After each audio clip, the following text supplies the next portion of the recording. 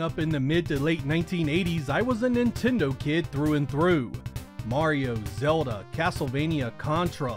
These were the games that my buddies and I played religiously, and ultimately rebuilt my love of console gaming after it was torn asunder by the latter years of Atari's 2600.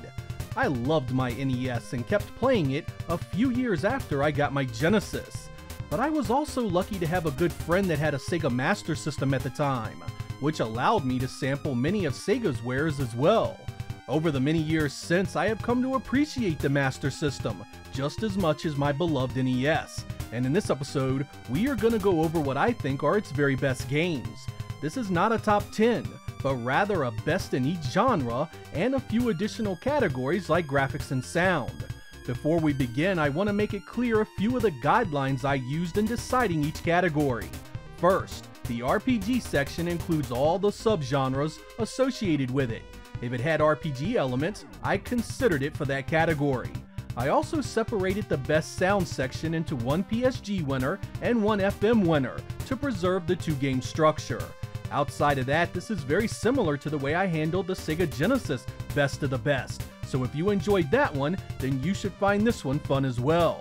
You will likely feel very differently about a number of my chosen winners, so remember this is all for fun and meant entirely for entertainment purposes. And with that, sit back and get ready for Best of the Best on the Sega Master System.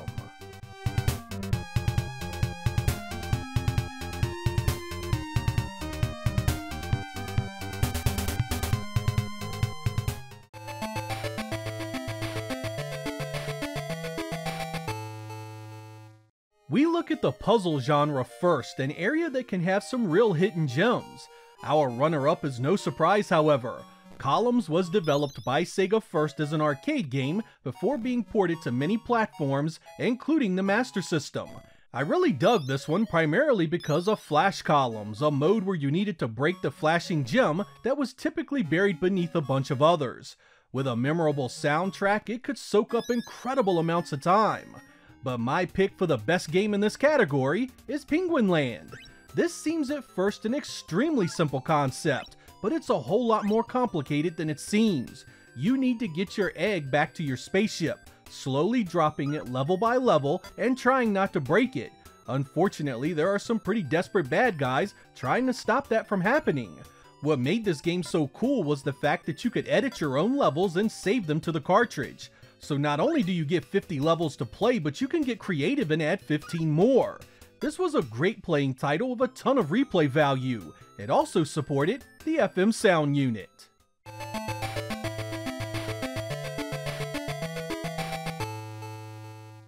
The best sports game on the Master System was a tough one. Sega wasn't quite the juggernaut here that it was on the Genesis, but there were still some great selections. Our runner-up is California Games, a port of the Epic's developed Commodore 64 version. Sega did this one themselves, a compilation of 6 events ranging from surfing to BMX biking. This one takes the top spot because of its multiplayer fun and its variety of events. It supports the FM sound unit and is more accurate to the original than the Genesis release. It's pretty good if you take the time to learn the gameplay. And speaking of pretty good, our winner for best sports game is easily Reggie Jackson Baseball. Known as American Baseball in Europe, this is very similar to Tommy Lasorda Baseball on the Genesis. This one looks good and is extremely easy to get into and play. It absolutely destroys the earlier Great Baseball released by Sega and marked the very first time Sega used a sports celebrity to endorse one of their games. I really enjoyed the different options here. You could play an exhibition, a tournament, a home run contest, and even just watch the computer play itself. If you enjoy the sport, this is a must-play.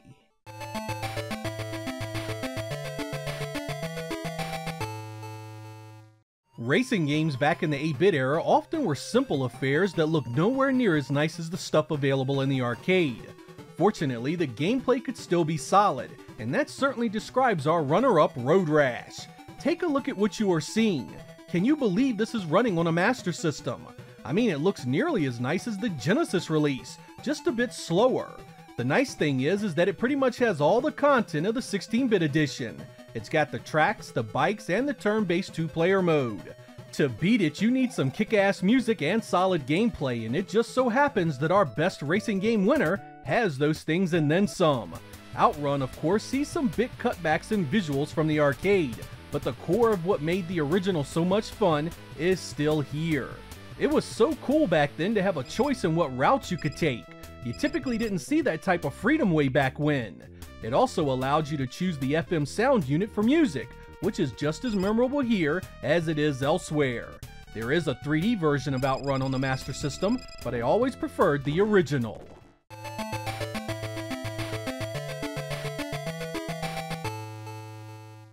The Best RPG, Adventure, and Strategy Game category had a number of interesting choices, but our runner-up is the incredible Phantasy Star. My first exposure to this was pretty frustrating because I found the game so difficult. It was really easy to get killed in the opening battles, and if you didn't know where to go or what to do, that frustration was amplified incredibly. But after getting my footing, I quickly came to appreciate its great visuals, its compelling story, and its science fiction setting. The three-dimensional dungeons were groundbreaking for an 8-bit console, it supports the FM sound unit, and it came on a massive 4-megabit cartridge. To beat this classic, you need something of a similar pedigree, and East, the Vanished Omens, is that game. Originally created by Falcom, the Master System port was done by Sega themselves. The FM sound support was removed from the Western releases, but otherwise, this is a game you just gotta play. What won me over in this one was the complete lack of random battles. This one uses real-time conflict to drive the gameplay. You attack enemies by running into them. That means you can avoid them if you want, and while it does take some practice to get a feel for it, the rest is so damn good, you'll have no trouble giving it the time. There's ancient books to find, a goddess to awaken, and a bad guy to kill, all in a day's work.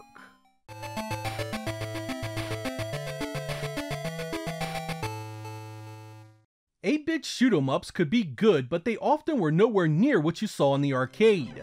Our runner-up quickly changed my mind because R-Type on the Master System is a bona fide showpiece.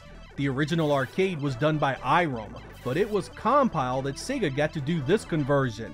You do see some color cutbacks and the usual sprite and sound differences, but this is remarkably similar to the original.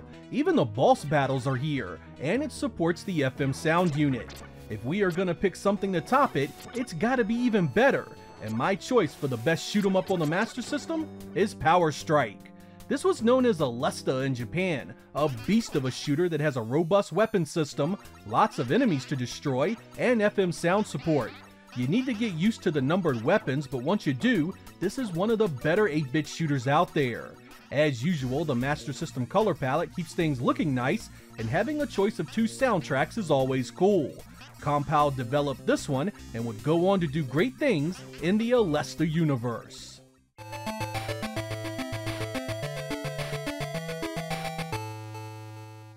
Things got really difficult when choosing the platformer section. So many games fit into this mold during that time, and so many of them hold up extremely well. Our runner-up is a staple of the genre, the very first Sonic the Hedgehog. What I appreciate about this is that Sega just didn't have the Genesis title ported over to the Master System with a bunch of cutbacks. This was actually an entirely different game from the 16-bit edition, using only the same basic structure and themes. This was developed by Ancient, and they shot for a slower, more grounded Sonic adventure. And it worked because this is fondly remembered by many as the better of the two. But my favorite platformer on the Master System and the overall winner is Castle of Illusion. Like Sonic, this was a different game than the 16-bit version, and again, arguably a better one. Mickey is once again trying to rescue Minnie from the evil Mizrabel, but this time you get new stage layouts, new play mechanics, and different bosses. It's a gorgeous game too, painting the screen full of color and great animation. Sega and Disney made a number of great games for the Master System, but this right here was the best.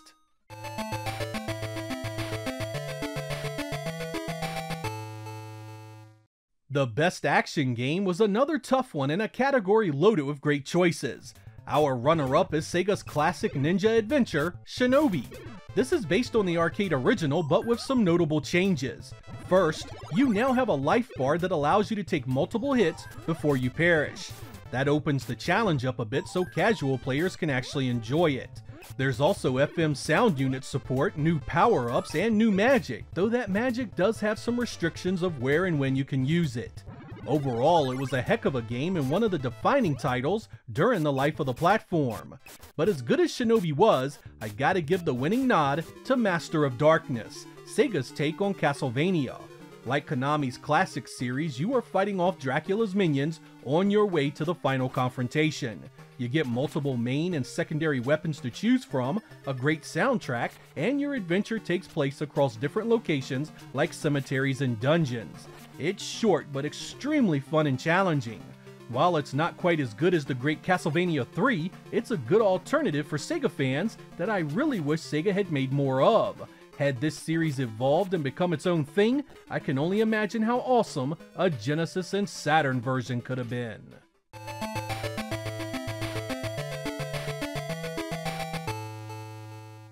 There are a number of run and guns on the Master System, but my choices here were quite easy.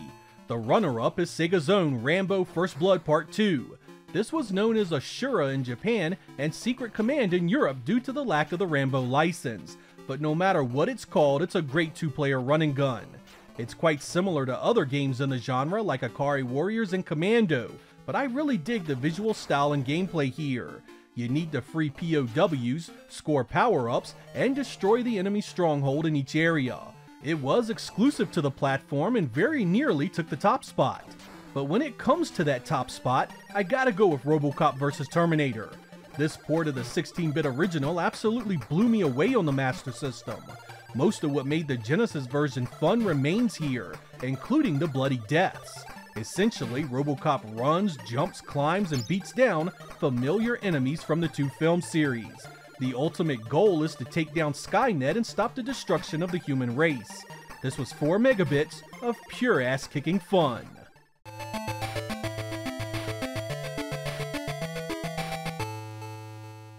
The beat-em-up genre is perhaps the most personal of the picks you'll see here. I loved this genre as a kid and have some really special connections to both these picks. Our runner-up is Double Dragon, a 2-player arcade port that my buddy Rob and I dumped countless hours into. From the sound and visuals alone, this is such a good port and even supports the FM sound unit. Some people hate it because the stun animation is missing, but we found the challenge totally worth it and played it enough to find ways to deal with it. This provided so many nights of great memories that beating it would take a special game, and that just so happens to be Streets of Rage, a port of the classic Genesis beat-em-up. Although this is only one player, it retains pretty much everything that made the Genesis game so great. You get the locations, the bosses, and even the soundtrack comes off quite well. It's easy to dismiss it because the Genesis edition is a better overall experience, but not everyone had access to that, and this was also on the Game Gear, so that portable fun factor was there as well. If Sega had made it compatible with the FM sound unit, it would have been even better.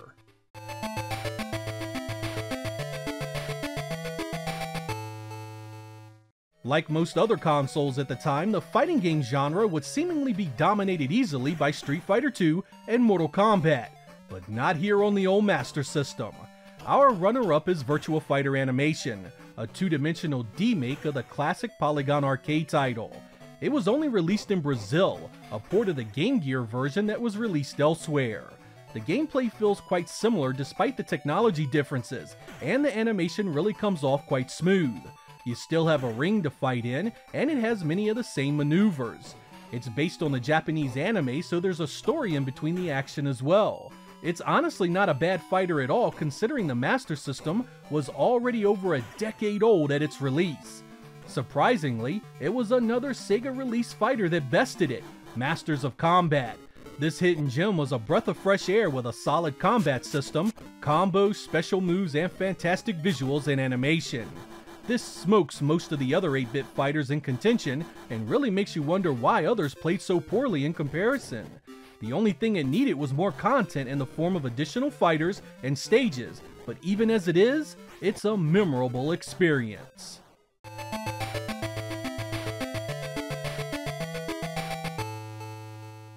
With arcade ports being such a big deal during the 8-bit era, I had to have a category covering it. Our runner-up for Best Arcade Port is Roston, a conversion of the Taito Action classic. It sees the expected audio-visual downgrades of the time, but this still nails the overall feel of what made this game fun in the first place. The FM sound support is awesome, and this is one of the few titles for the platform that actually showed up in the US first. That means I got to play it at its original release. Think of it as a Conan the Barbarian adventure, and if that piques your interest, it's a must-play.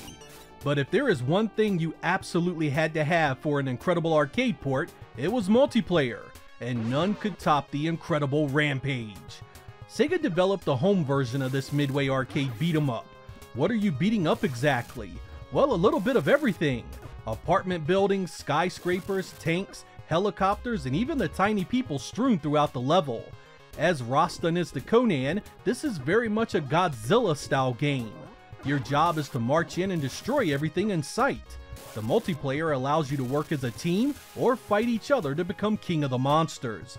It was by far the best 8-bit port of this game, with some killer color use and animation, and it even supported the FM sound unit.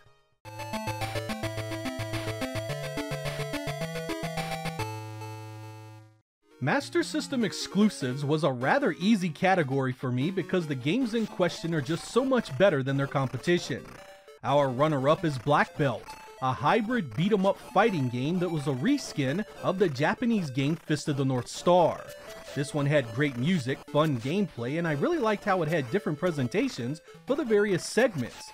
When the side-scrolling beat-em-up levels appeared, you got some pretty impressive layering in the backgrounds, and when the one-on-one fighting segment showed up, you got larger characters with better animation.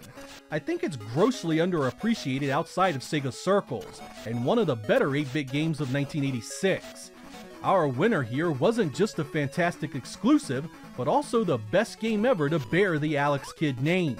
Alex Kidd in Shinobi World looked good and had a great mix of elements that made Shinobi so much fun.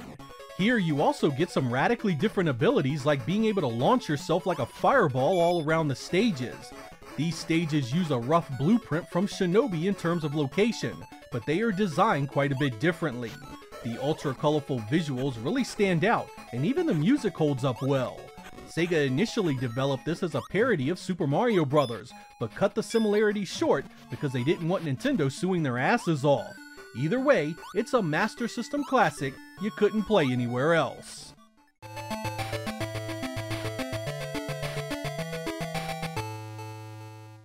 As I mentioned earlier, the best sound category is split between the best PSG and the best FM sound. We are going to start with PSG, which stands for Programmable Sound Generator, which came from a Texas Instrument chip and the default way the Master System played music and sound effects. My favorite in this category is Golvelius, the action RPG from Compile. This was originally a Japanese MSX game that was then remade for the Master System. Not only is it a very good game itself, but I adore the music in it. Let's listen to a few examples.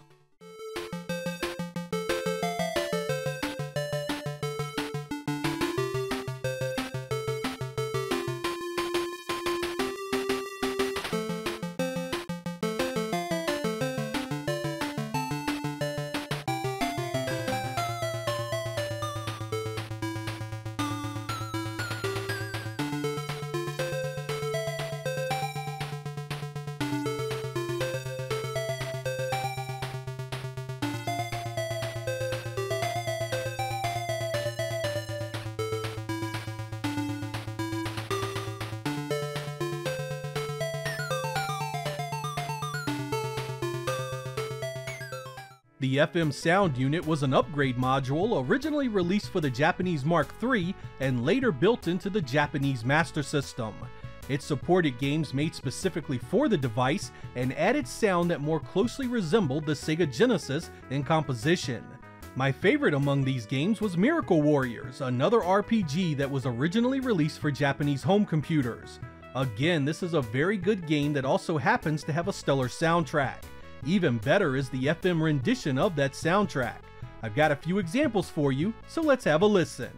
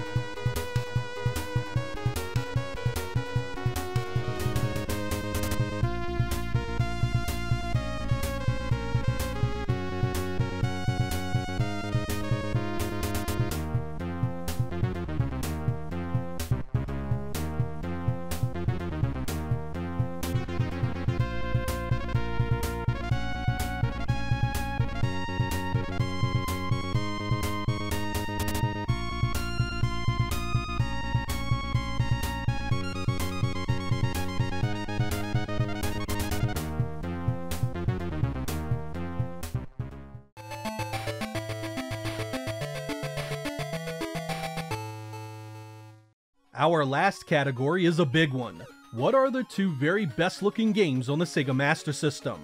Our runner-up is the Lucky Dime Caper starring Donald Duck. This is damn near 16-bit quality in terms of color and animation. Just look at that. It absolutely destroys most of the games you saw on competing hardware made in the 1980s. Even more impressive is the fact that it comes on only a 2 megabit cartridge, a stunning realization when you look at the games that came on chips double the size. Disney and Sega often created special software together, and this is another one that fits right in line with Castle of Illusion and its spin-offs. With it being such a beauty, finding a title to best it was no easy task, yet a champion emerged to represent this hardware like a boss. Ninja Gaiden was Sega's take on the popular Tecmo series that began life as an arcade beat-em-up. It's no such thing here though, as this is an action platformer in the vein of the Shinobi titles. You run, jump, climb, and use projectiles and your sword to fell your enemies. You'll fight through forests, major metropolitans, and even waterfalls and caves, and every step of the way is filled with fantastic color, great enemy variety, and a main sprite that is animated impeccably. It's another 2 megabit stunner that absolutely pisses on the majority of what you saw elsewhere.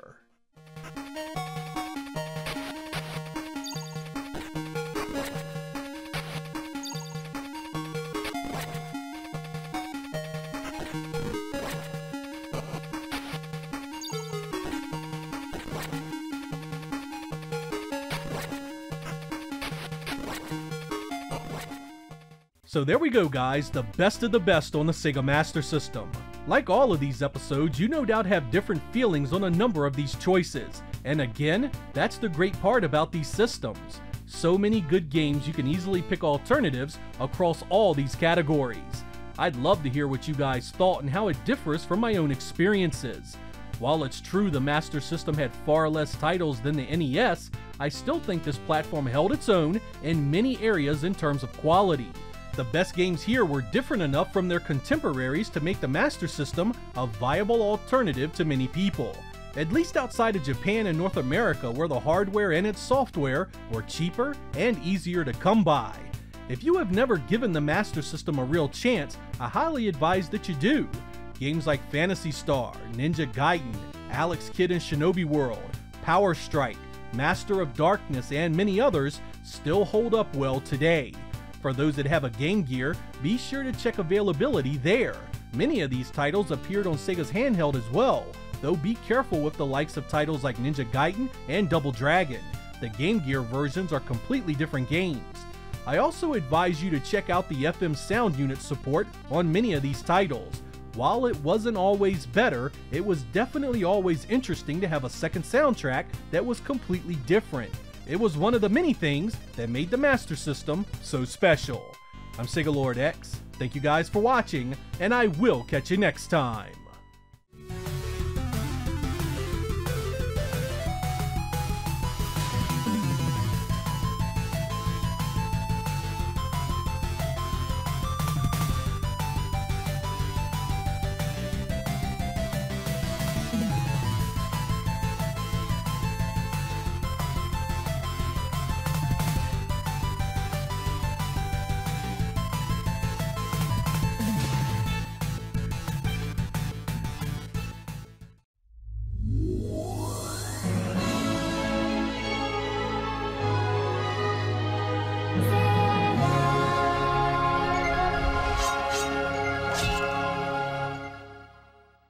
If you have been watching my channel for the last few months, you likely have seen my Best of the Best series. That's where I take a console and show you what I think are its very best games based on genre and technical traits. I did one for the Sega CD first, and then moved on to the Dreamcast. What you might find interesting is that it was actually the Sega Genesis that was supposed to be the subject of the very first edition of Best of the Best. But I had such a hard time choosing the games, I had to actually rewrite it a dozen times before I was happy with it. That caused it to get delayed by months, but it's finally here in all its 16-bit glory. Before we begin, I want to throw down the guidelines of how I decided to do things. First, all the games considered needed to be retail releases during the life of the console. I appreciate indie games, but I wanted to keep things fair by not including titles that come on much larger cartridges or developed with today's software tools. I also simplified a few genres to keep things within a certain time limit. The RPG category includes many subgenres as well, such as turn-based strategy and adventure games. I also separated the platformer and action genres into two sections. Platformer could be used to describe 3/4 of the Genesis library when you get right down to it, so I used an action section to filter out titles that put a heavy emphasis on its combat mechanics as well. Outside of that, this episode is pretty straightforward. You'll get one runner-up and one winner, resulting in what amounts to the best the Genesis has to offer. That of course doesn't mean there aren't other really good games for it, it just means I consider these to be the absolute cream of the crop. To say this episode was difficult to make is a massive understatement, and you'll no doubt feel different than I do on a great many of these choices. Remember, it's all for entertainment purposes, and I hope you enjoy the show.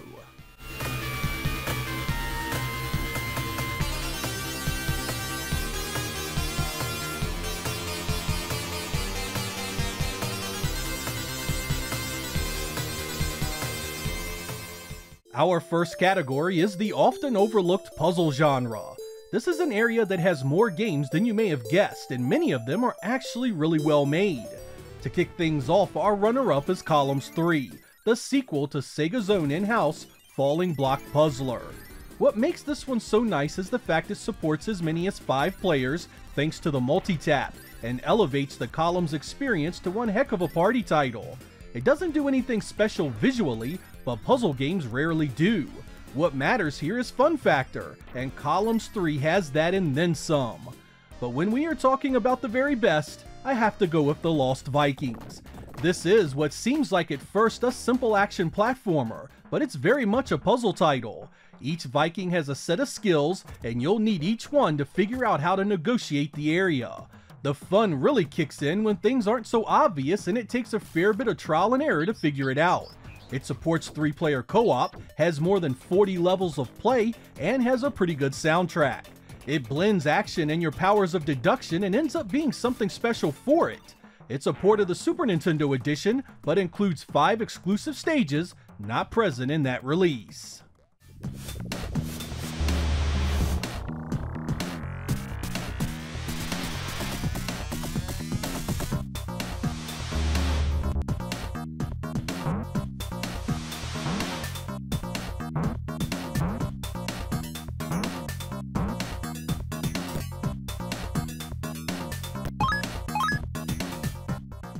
One of the areas the Genesis really excelled in was the sports category, and here there are countless options to consider. Football, basketball, hockey, boxing, wrestling, golf, tennis, and many more. To choose just 2 is a heck of an undertaking all its own, but our runner-up is NBA Hang Time. This one makes the list because of raw fun factor and its accessibility as one of the easiest pick up and play basketball games ever created. It uses just a few buttons to give you gameplay that feels just right from the moment you slam away your first score. It's so immensely playable that even folks that despise sports video games tend to enjoy it. It also happens to be a really solid technical port of the arcade game, a 24 megabit cart loaded with secrets and supports 4-player competitive and co-op action. It's so good, even the outdated rosters won't bother you a lick. And while NBA Hang Time is incredible, the best sports title goes to Greatest Heavyweights. This is point blank the best 16-bit boxing game ever created. Fantastic visuals with great animation paint the picture that frames its outstanding gameplay. Jabs, hooks, body blows, uppercuts, your arsenal of punches can set up victory against some of the greatest boxers to ever grace the squared circle. The likes of Ali, Frazier, Patterson, Holyfield, and Holmes are at your disposal, or they stand in your way if you use the Create a Player. Train your creation to become the very best they can be. A battery backup saves your progress, and old age and mandatory retirement guarantees you'll be making new boxers again and again. As far as simulations of the sweet science, this is 2D gameplay at its finest.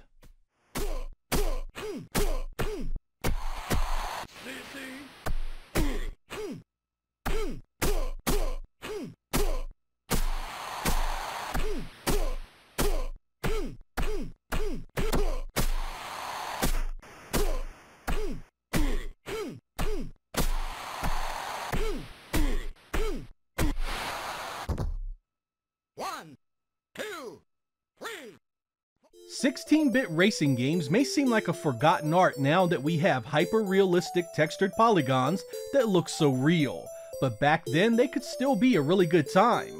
My runner-up for this category is Micro Machines, a top-down racer featuring tracks raced by tiny vehicles. These vehicles include cars, boats, and even helicopters.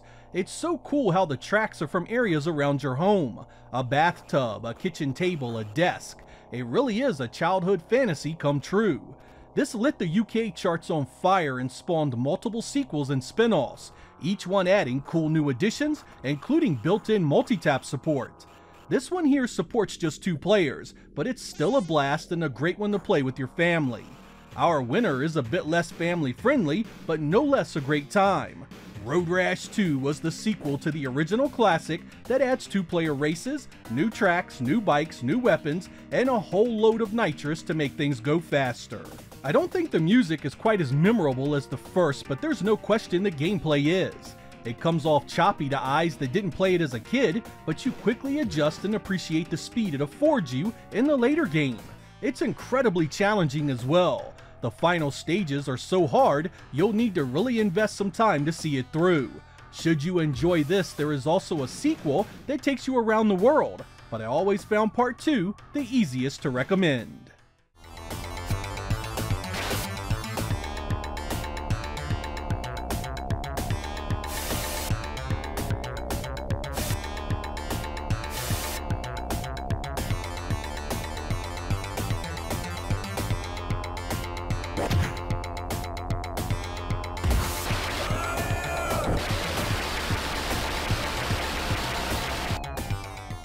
A common misconception about the Genesis is that its RPG lineup offered little compared to its competition. This is utter nonsense, and there were some great titles I could have put in here. And we begin with my runner-up, Phantasy Star 4. Boy, was this a big upgrade to the series that began on the Master System. The 24 megabit cart gave us colorful graphics, a great new soundtrack, and a massive adventure that takes numerous hours to consume. The story takes place after Part 2, and the planet of Motavia is experiencing hardship and an increase in the appearance of monsters. As a hunter, your job is to investigate these beasts and wipe them out with extreme prejudice. Of course, along the way you meet a bad guy that wants to unleash these monsters on the planet and destroy everything. You'll recruit new members to your cause to help stop this threat. A great mix of characters that have killer magical abilities and weapons to keep things interesting. Finding something to beat this absolute gem of a game was a tall order, but my pick for the best of the best when it comes to RPGs is Shining Force 2. This is a turn-based strategy RPG that continues and improves the great fundamentals of the first. Build your team into a vicious assortment of warriors that each have unique and valuable skill sets. Battle can be long and tough, but each victory brings a sense of accomplishment few games in this genre can boast. The story is also easy to follow and gives you a sense of purpose right from the get-go. Ancient bad guy is let loose, and only you and your Shining Force can stop him. And with graphics, sound, and gameplay this good, that's all the motivation you'll need to invest dozens of hours into this epic adventure.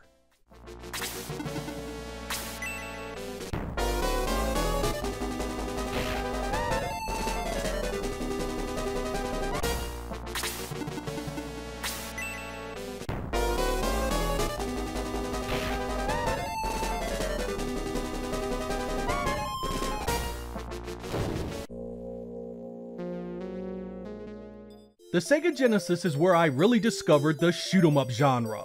Oh, I had played many shooters before, but they really came into their own during the 16-bit era. And our runner-up was the fantastic Gyruss. This one features a weapon system that actually allows you to steal the power of your enemies.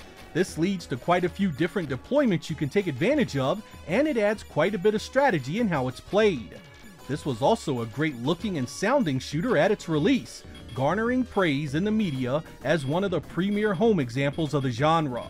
It has massive bosses, was extremely challenging, and was among the first 8 megabit carts to see a Western release.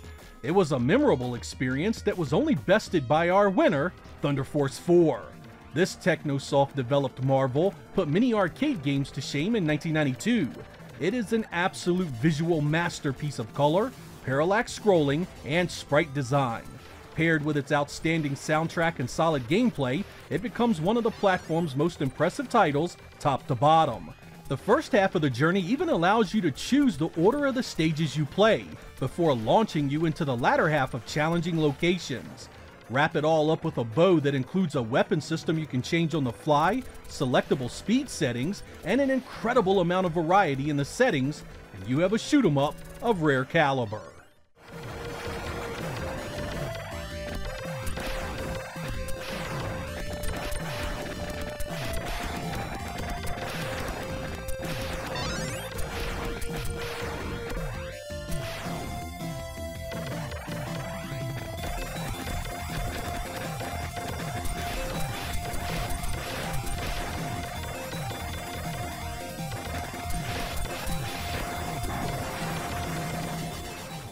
The platformer section is a bit of a juggernaut because it encapsulates such a massive number of games during that time. Nearly every side-scrolling game released had elements of platforming to some extent. I defined this genre by games that made the environment the star of the challenge. Negotiating obstacles was just as important as jumping on enemies' heads, maybe even more so. And with that, I give you our runner-up, Ristar. This game is criminally underrated. Had it been released by Nintendo, it would be spoken of with a reverence similar to the likes of Donkey Kong Country. But its late showing on the Genesis in 1995 meant it was quickly overlooked and forgotten. Your initial thoughts may be that it looks really similar to Sonic, and I'd agree, but boy does it play different. Ristar is a rather handsy fellow that can grab just about anything on the screen. He can grab enemies and attack them. He can grab things in the environment and launch himself around. It makes for a platformer that feels so different from the stuff available before it. Ristar is also a beautiful game with lush visuals, great backgrounds, and impressively animated sprites. Even the soundtrack belts out some tunes that might make you rethink what the Genesis sound hardware was capable of. But when it comes to raw fun factor, my pick for platforming Nirvana is Sonic 2. This is the pick up and play equivalent to crack. An immensely playable adventure that improves upon the original in every single way. Every color looks brighter, every background seems deeper with more layers, every sprite sporting more frames of animation, every song more complex and memorable. I also enjoyed the stage design here immensely, another big improvement over the first. Some of you may define the best two-dimensional Sonic as 3 and Knuckles, but as good as they were, neither had the charm and appeal of this one.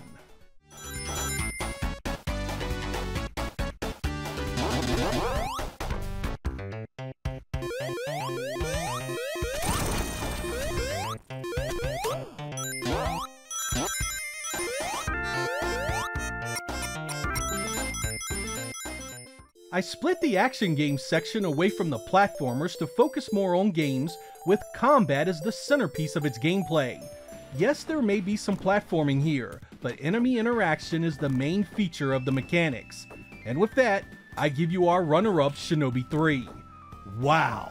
This takes everything you loved about the previous games and ups the quality across the board. The combat is deeper with more attacks, it's got a complex blocking system, and a new dash to close in on your enemies more aggressively. Visually, it's another step up over Revenge of Shinobi and Shadow Dancer thanks to its more pronounced parallax and its more exotic locations. The soundtrack also manages to bang out some of the better tunes you'll hear from this hardware. Start to finish, everything feels top of the line, from the simplest of kicks to the way the enemies are designed to stop you. Never cheap or unfair, and always balanced for the peak of fun, Shinobi 3 may just be one of the best games on the entire platform. To choose a game to best it and win this category is no small task, but I give you Castlevania Bloodlines as the best action game on the Sega Genesis. While not quite as deep as our runner-up, it makes up for this in style and presentation. This is a throwback to the 8-bit Castlevanias of the 1980s, a straightforward adventure that has a whip-wielding hero trying to stop the resurrection of Count Dracula himself. Along for the ride is a second playable hero that uses a lance and has a high jump that allows him a few different routes throughout the stages. He feels just different enough to give this Castlevania a feel all its own. Visually, Bloodlines isn't the best looking in the series, but it's still loaded with a treasure trove of special effects and cool looking tricks that come off pretty impressive for hardware from 1988. I was also thoroughly impressed with the soundtrack.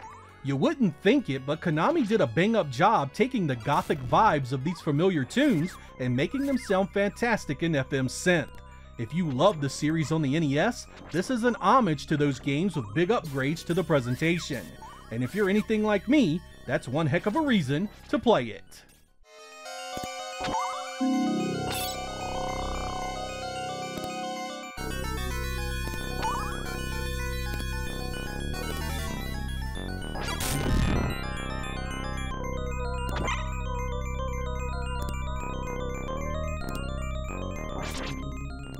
The run and gun is another genre that may incorporate some platforming, but it's the shooting that's the focus of the gameplay. Our runner-up here is Contra Hard Corps. Like Castlevania Bloodlines, it adds just enough to the core of the series to stand alone and is very much worth your time. Here you get multiple characters to choose from, each with their own arsenal of weapons that can be switched during the action. The gameplay sees a special focus on the slide mechanic to help you avoid enemies. This is a big part of doing well, and you'd be wise to test it often to see where it's most useful. I love the special effects here as well. There are some great pseudo-scaling and rotation in use that makes it feel like something you'd see on the Super Nintendo. Of course, it also retains the multiplayer that made the series so memorable in the first place. Add in the different endings and the nice soundtrack and you have a run and gun must-play that is easily among the best in the genre. To beat it, you'd almost have to approach perfection, and luckily for Genesis owners, Gunstar Heroes by Treasure comes pretty damn close. This was actually done by ex-Konami employees, and it shows in nearly every area. In fact, some areas of its design are so familiar, it's almost as if it was done by the same team that did Contra in the first place. There's a slide, weapons that can be switched during gameplay, and it's loaded with similar special effects. This is no mirror image, however. The art style is radically different, as is the musical score. And while it would be easy to label this a Contra clone and overlook it, there is just so much here that does the genre proud. It uses a hit point system instead of one-hit kills, you can grab and melee attack enemies, and there are copious amounts of bosses and lieutenants to face. The presentation screams Genesis, but the gameplay will appeal to you no matter which platform you preferred.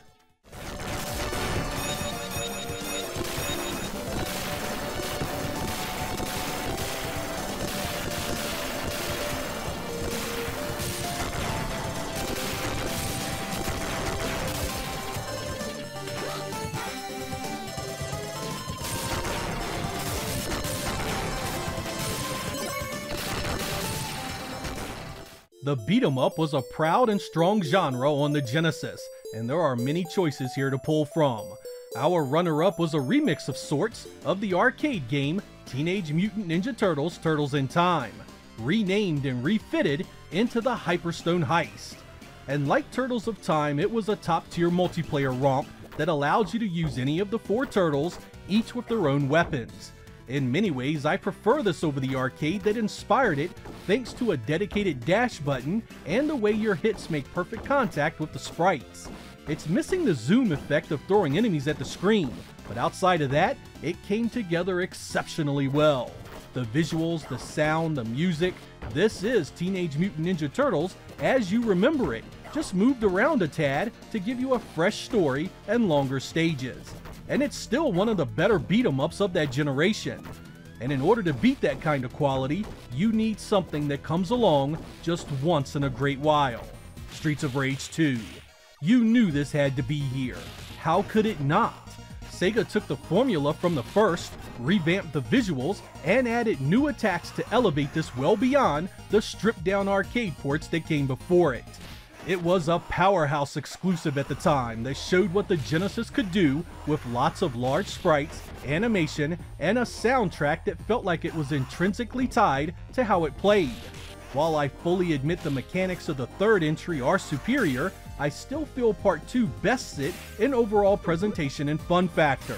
But honestly, either one of these should make a beat-em-up fan more than happy.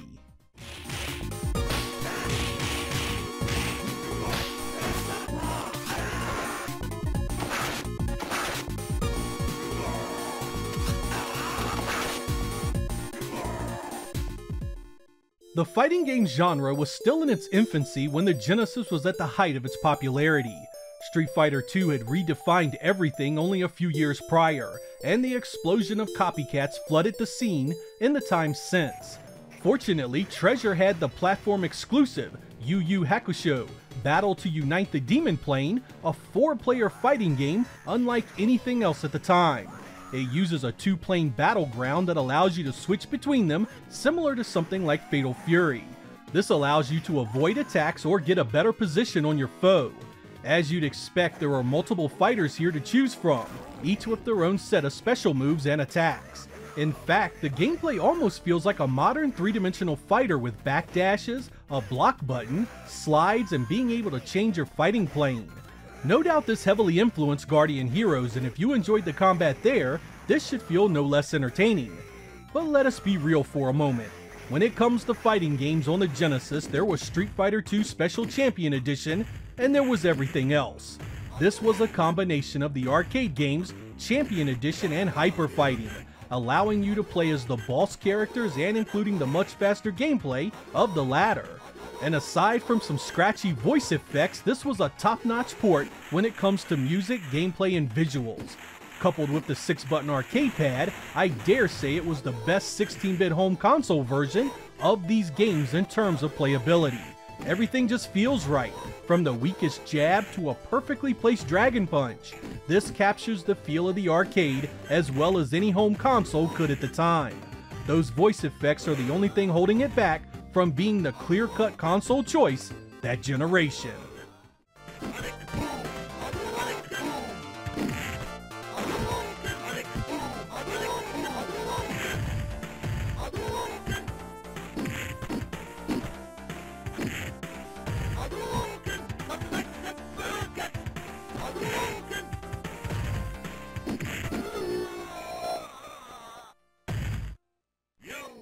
I separated out a Best Arcade Port category because this was pretty much the last generation where major cuts happened to 2-dimensional arcade home conversions.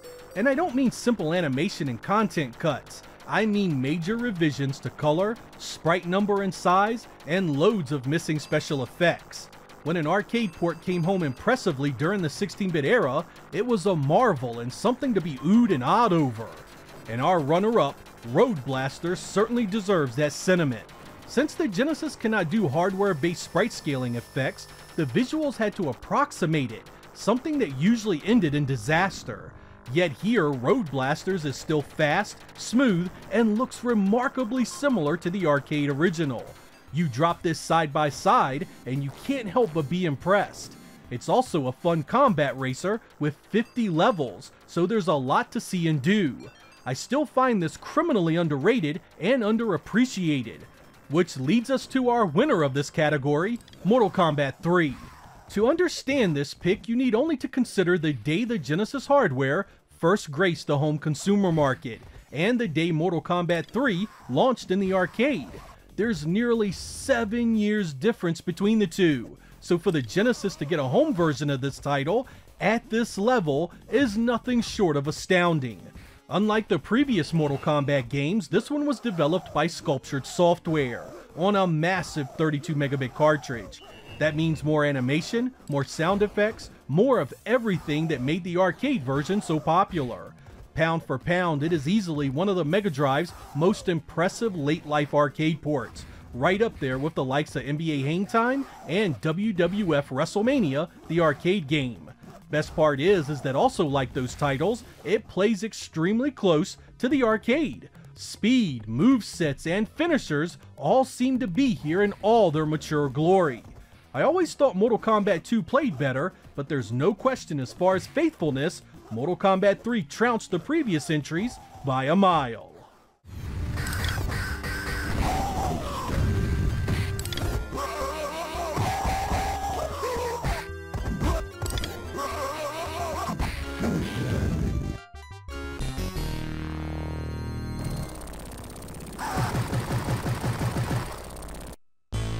Cyrax wins flawless victory-tality.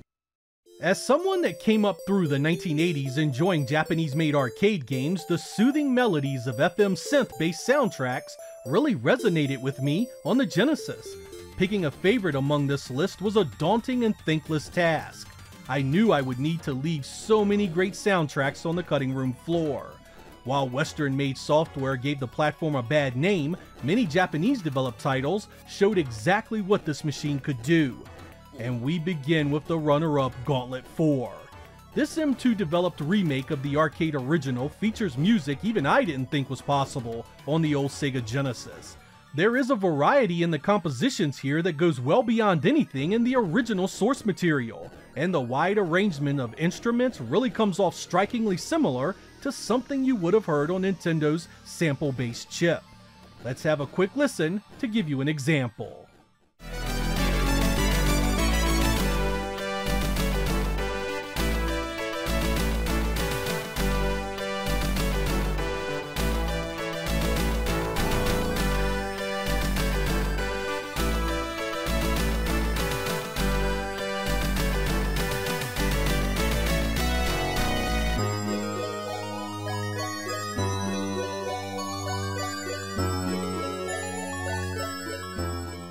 That leaves us with the winner of our Best Music category, the untouchable Batman the Video Game from Sunsoft.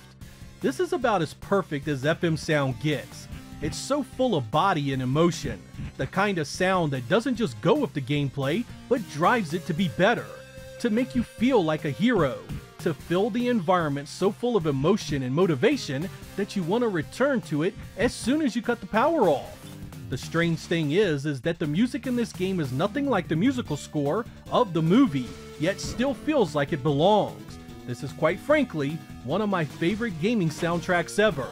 Feast your ears on this masterpiece.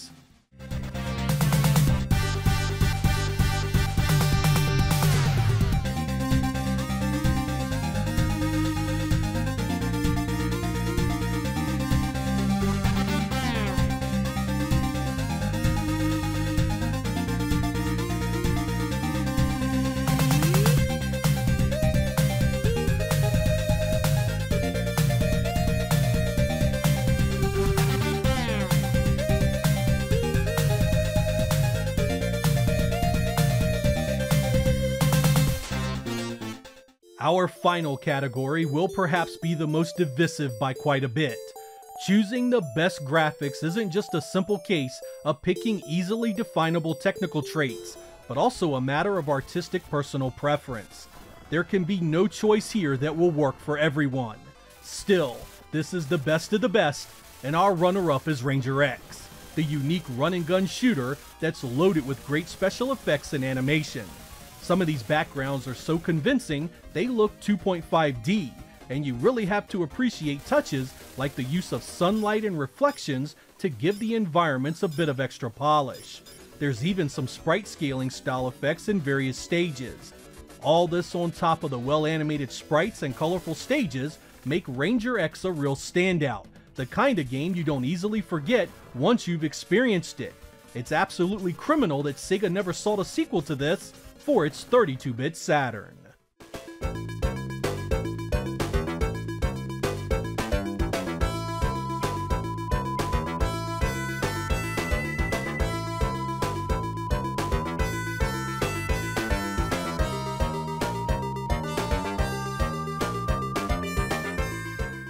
That leaves our final pick and the winner of the best graphics on the Sega Genesis, Comix Zone. Yep, you heard that right. This one is all about art and presentation. You could easily find a game to best it in terms of special effects and visual tricks, but there's just nothing like Comix Zone on the platform. By using comic book style panels, fourth wall breaking animations, and massive sprites that move and attack smoothly, you get a game that looks like it belongs among early 32-bit titles as opposed to the ancient Genesis hardware. And the old Genesis was ancient indeed when this was released in July of 1995. The freaking Saturn was out by then, and Sega would have done well to port this over with additions and improvements, yet the Saturn got nothing of the kind. To date, I am honestly in complete shock. Sega never revisited this with a sequel or remake. It's so deserved one. To wrap up this category and this choice, I'll leave you with this. If you want cool effects, fire up Vector Man, Toy Story 2, The Adventures of Batman and Robin, The Lost World, Jurassic Park, or Red Zone. But if you want something wholly unique and one of the best examples of what late Genesis development could accomplish, Comic Zone is your huckleberry.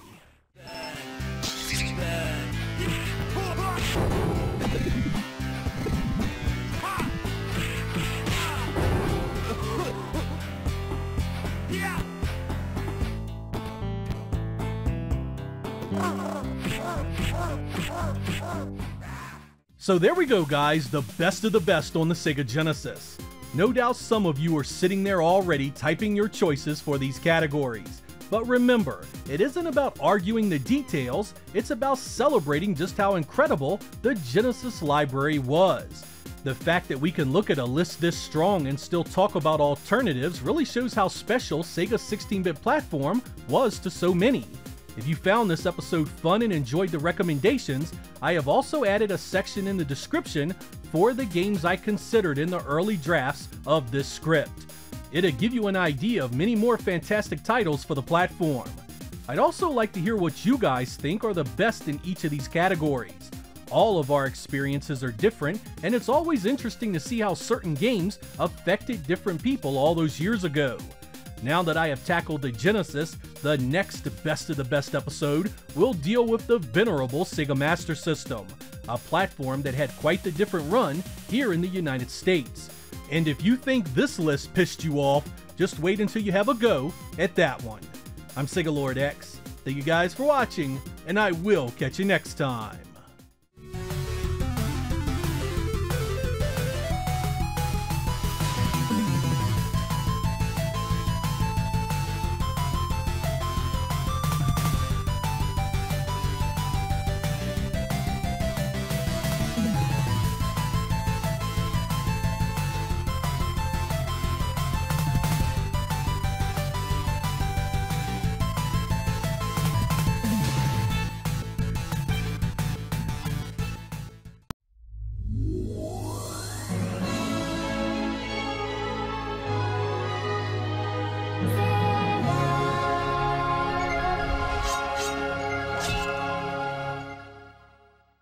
Some time ago, I did a Sega CD Top 10 video that I really enjoyed putting together.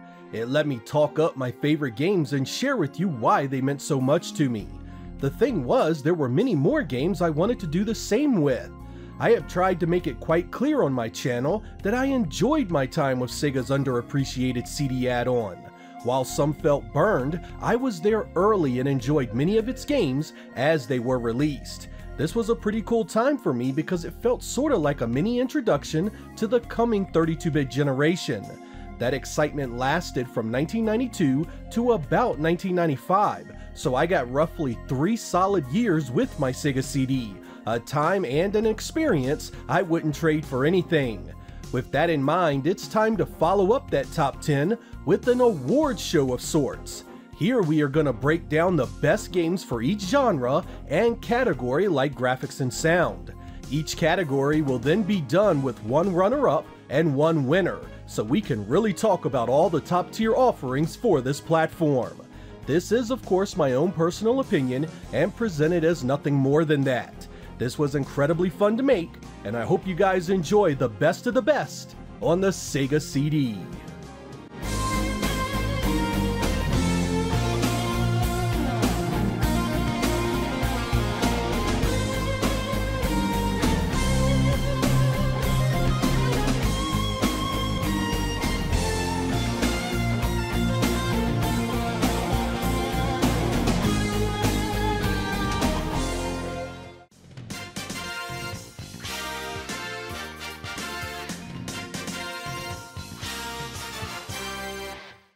When Sega of America began marketing the Sega CD, they put all their muscle behind full-motion video games. Every ad, be it television or print, all talked about how video would revolutionize the way you played games.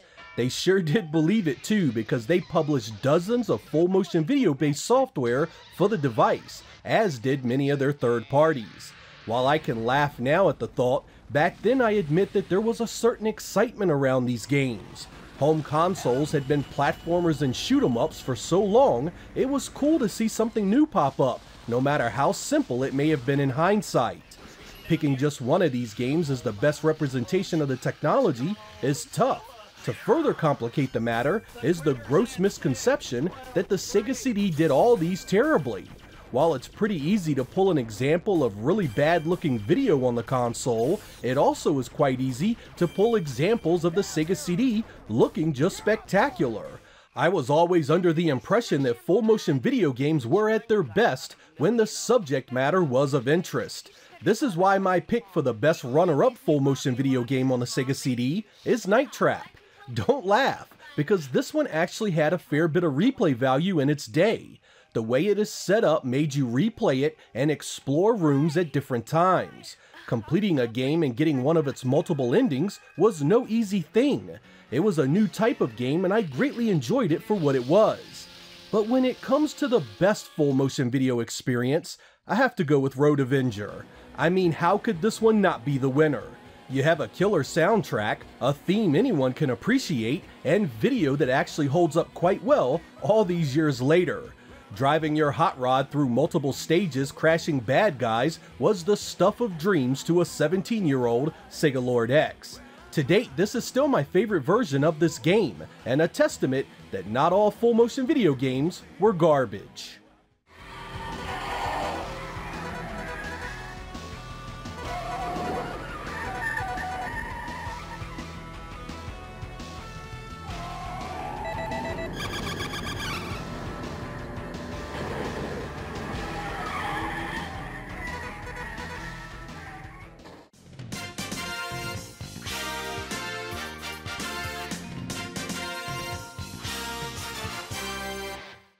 When the Mega CD launched in Japan in 1991, all you heard from the American publications was how its hardware was designed for sprite and background scaling.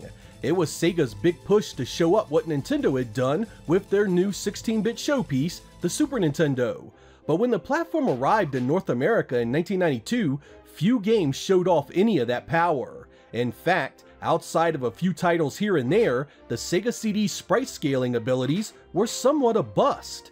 Developers barely touched the technology, and when they did, it was little more than a bonus stage tacked on to Sega Genesis ports. Though few in number, there were some real bright spots in the library that really did show some excellent potential. Among these, my runner-up is Soulstar. It was a killer representation of what the Sega CD was capable of. Smooth, fast, and loaded with action, Soulstar was the kind of shoot 'em up that looked just like it was pulled straight from an arcade board. Home games just didn't look like this, and no other 16-bit console could have pulled it off. Because of its 1994 release, it was too little too late to help change anyone's mind about the platform, but it sure was nice to see something really push what it was capable of. But when it comes to my absolute favorite choice in this category, I gotta go with Batman Returns. This was a vehicle combat game that looked just unbelievable when it was released in 1993. You start out with the Batmobile battling it out across the streets of Gotham, before you end up in the sewers trying to get to the final battle with the Penguin. I adored the way this played, and the visuals really did seem a huge cut above the scaling games before it. It came with the crappy Genesis side-scroller on the disc, but it was the driving game that made this one so special.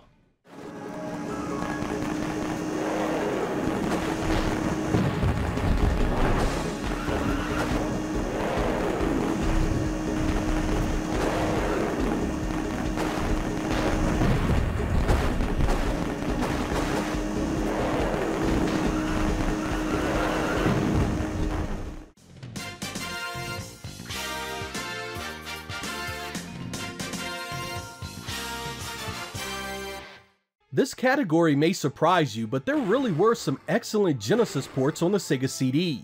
Not just simple soundtrack upgrades, but games where you got extra levels and gameplay to boot.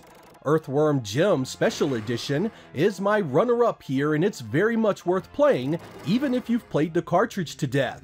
You get an extra level, new animations for the beginning and endings, a new soundtrack, a new homing missile weapon, and a number of changes to the stage layouts.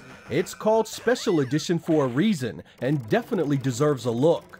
When it comes to the winner, however, I feel Mickey Mania was perhaps the best of both worlds.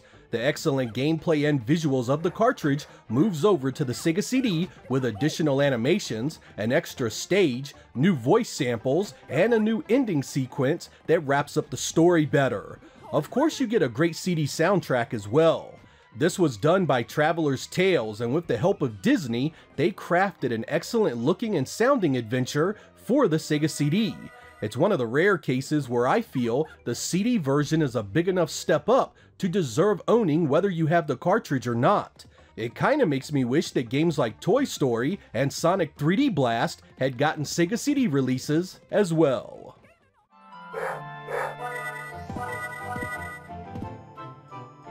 Wow, what a bug!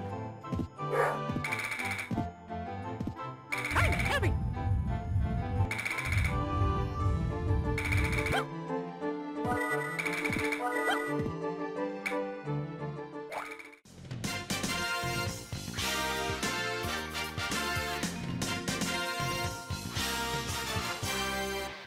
True console exclusives are a hard thing to find these days. With compilations, reissues, remakes, and online emulation services, many games see some form of reissue eventually. Not so with my runner-up, Eternal Champions Challenge from the Dark Side. This was a vastly upgraded take of the previous Genesis release. There has been a ton of new content added, including new ways to kill your opponent, 4 new fighters, a ton of hidden characters, new combos, new special moves, and multiple new gameplay modes outside the story. This was more a sequel than an upgrade, and while it does take some getting used to, it's a much better fighting game than many give it credit for. Unfortunately, licensed content tends to be the worst offender when it comes to keeping games locked to their original platforms. And when it comes to the best true exclusive for the Sega CD, I have to give it to the Terminator. This was not a port of the Sega Genesis game, nor has it been ported to anything since. This was a mix of platforming and run-and-gun action that takes place in both the past and the future. You are Kyle Reese, and you have only one mission: protect Sarah Connors from the relentless Terminator. Of course, since this is a video game, you have a lot more to worry about than the Terminator. Skynet has plenty of other robotic terrors to take you down, and even the street punks in the past are hellbent on your destruction. I absolutely love the visuals of this, and the soundtrack was incredible. It was the way Sega CD ports should have been handled, and if you own the hardware, I cannot recommend it enough. The full motion video could have been better, but everything else here is a top-notch experience.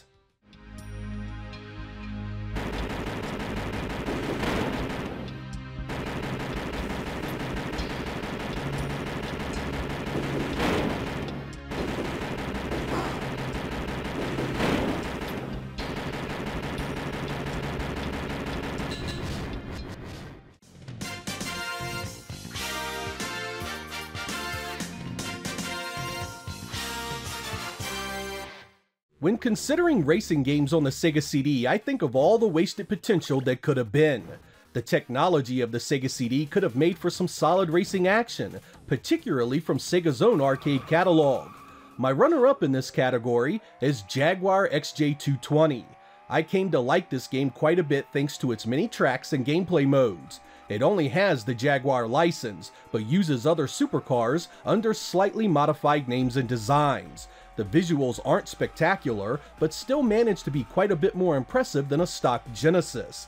It's highly recommended if you enjoy a good sprite scaler. My top choice in this category may come as a surprise to you, but even with all its problems, Road Rash is still the best racer on the Sega CD. It doesn't use the hardware for anything special other than the music, but the core gameplay still has that great feel found in the Genesis releases. It's also the only version of this game that allows you to play the licensed soundtrack while you race. There is no question the racing genre was underserved on this platform, but you can still have some fun here, particularly if you enjoy the other games in the series.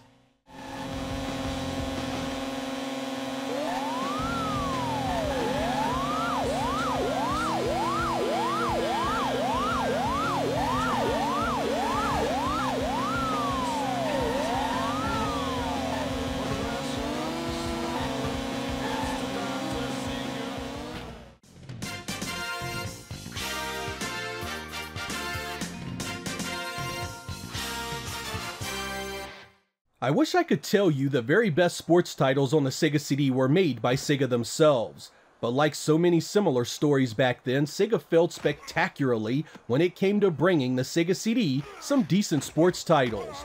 Their Joe Montana football looked and played awful, and they didn't even try their other Genesis staples like World Series Baseball or NBA Action. So it was left to EA Sports to do the platform some justice, and they nailed 2 releases that get the nod for runner-up and for best sports game on the Sega CD. The first is Bill Walsh College Football, which features a huge roster of 48 collegiate teams, 4 players at once, enhanced sound, visuals, and extra content in the form of video segments from the legendary coach himself. It was a great use of what EA had learned with the Madden games, and played just about as good as you could have hoped. EA was also responsible for FIFA Soccer, an enhanced port of the Genesis game with vastly improved audio, enhanced animation and sprite detail, and loads of video clips. The AI has also been tweaked to give you a better and more realistic matchup. 64 international teams are waiting for you to take them all the way. You can't really go wrong with either one of these great releases. Sega may have fumbled the ball with their sports lineup, but Electronic Arts was there to pick up the slack and give us something very much worth playing.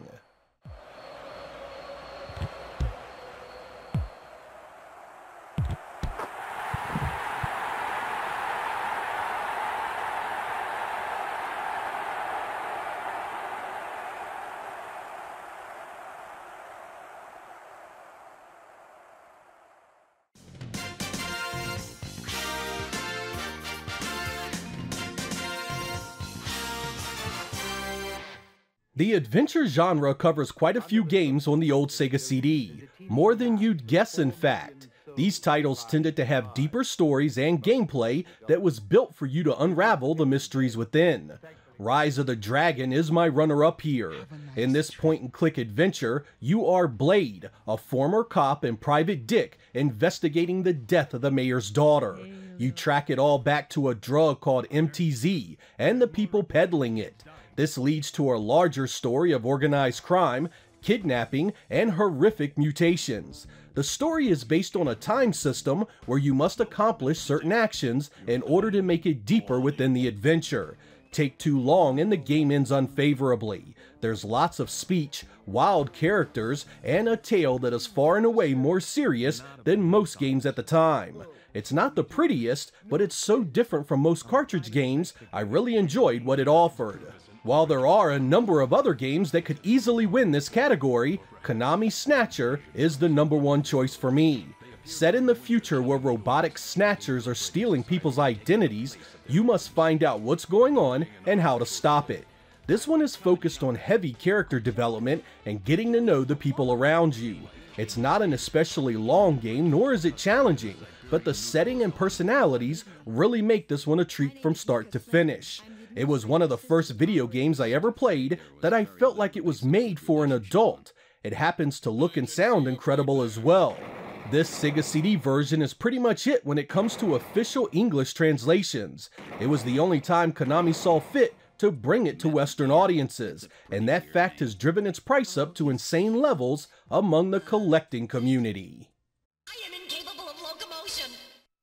What on earth are you blabbering about? Let's go! It's gonna blow! Please save yourself. I am paralyzed with fear. Oh, I can't believe this stupid robot! Come on!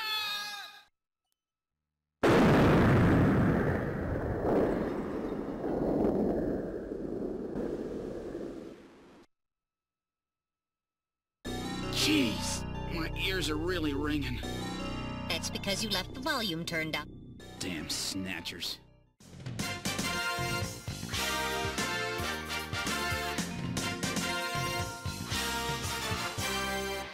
When I first started playing Shining Force CD, I was really let down by the fact it's essentially just a mild upgrade to the material that appeared on the Game Gear. But if you give this one some time, it'll grow on you with some excellent battles and an easy to follow story. In fact, it's one of the largest and feature-rich Shining Force experiences out there. It also has a new CD quality soundtrack. But as good as this was, Sega had another turn-based strategy game that was even better. If I were to describe Dark Wizard to you as a simple strategy RPG, I'd be doing the game and my audience a great disservice. Originally released in late 1993 in Japan, this was internally developed by Sega and remains to this day as a true platform exclusive. This is point blank one of the most underrated games on the platform, and one every fan of the Sega CD needs to play. The king is dead. War has covered the entire land, and the Dark Wizard is attempting to resurrect an evil god. Your story begins by choosing one of 4 leaders, all separated by abilities and a backstory that defines their origin. You must face your enemies on a hex map, battle them to the last man in combat, and level up and equip your forces. You can recruit specialized characters to your cause, and each story plays out quite differently from one another. There's lots of side content to discover on top of the massive amounts of gameplay possible in the main story. While most Sega fans love Shining Force, this is quite the excellent experience on the Sega CD, so be sure to give it a try. It has some issues with pacing, but this is one game you'll get your money's worth with. It's not exactly Dragon Force, but if you enjoyed that game's freedom and depth, this one has many of the same features.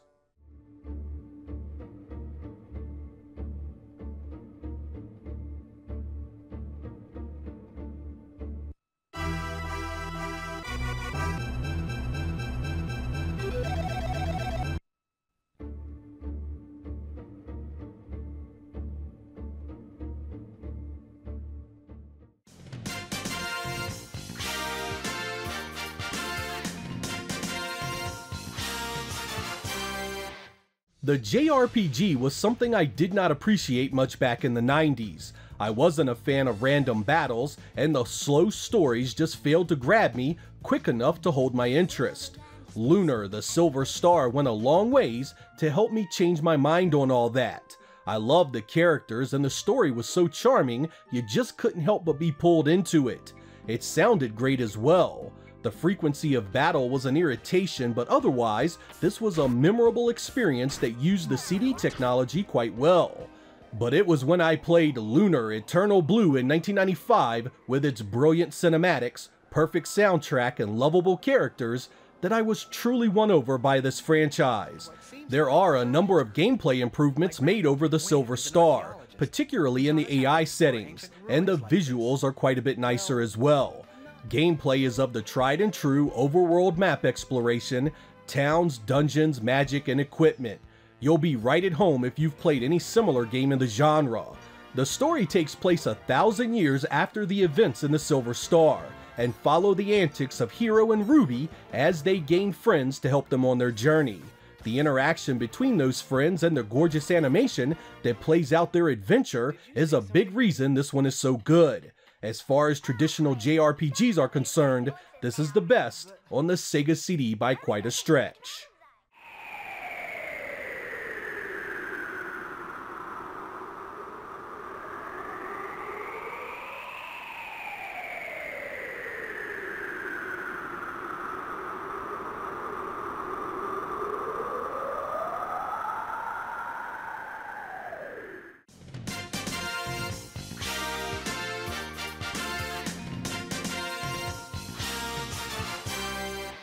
The fighting genre had a tough time on the Sega CD. While we did get a number of them, there were always some pretty major concessions made to get them running. The major cause of this was the relatively low amount of RAM in the Sega CD, something that greatly affected things like animation, sound effects, and load times. No matter which fighting game you want to talk about, something was cut or changed in a pretty major way. That doesn't mean they were all bad, however. Samurai Showdown gets the runner-up nod thanks to its excellent soundtrack and solid gameplay. It's missing a ton of animation, voice work, earthquake, and there's no scaling feature, but I still loved it overall. It has solid visuals, plays well, and has that unforgettable intro in all its glory. It was far from perfect, but of the home ports at the time, it was definitely my favorite. Despite having several issues of its own, my top pick is Mortal Kombat on the Sega CD. It brought back some of the voices that were cut in the Genesis port, and the animation was quite a bit better. The music is a bit mixed up, but was a great representation of the arcade, and you even got some nice club mixes of the Mortal Kombat song. Many people hated the load times during Shang Tsung's morphing, and I admit it did give a nasty effect on the gameplay. But as far as everything else, I always felt that this was a great port that I never had any problems enjoying. It improved and added enough to deserve its own place in my 16-bit fighting game library.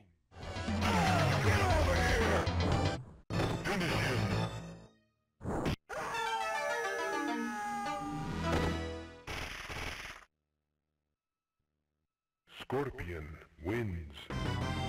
Flawless victory.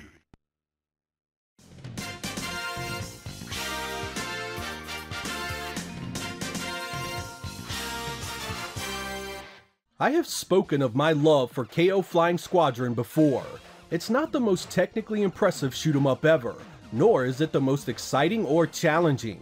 But what it lacks in those categories, it more than makes up for in character design, art style, and accessibility. It's just such a cute game with so many likable elements. How can you not appreciate its charms? But when it comes to the best, my top choice is something radically different. I've decided to go with my heart and tell you about a game that gets overlooked far too often. In 1993, Core Design was responsible for AH-3 Thunderstrike, or just simply Thunderhawk in Japan and PAL territories. It's a helicopter shooter that allows you to fly and fight in a pseudo 3D game engine that used scaling sprites to a pretty convincing effect. Aside from using the Sega CD hardware in ways that few games could boast, it also played well and had a bunch of missions you could fly across the globe. You have multiple weapons at your control, and it's all set to a kick-ass soundtrack. What really set this one apart for me was the strategy elements. You can go in guns and missiles blazing, but that'll usually get you a one-way ticket to the game over screen.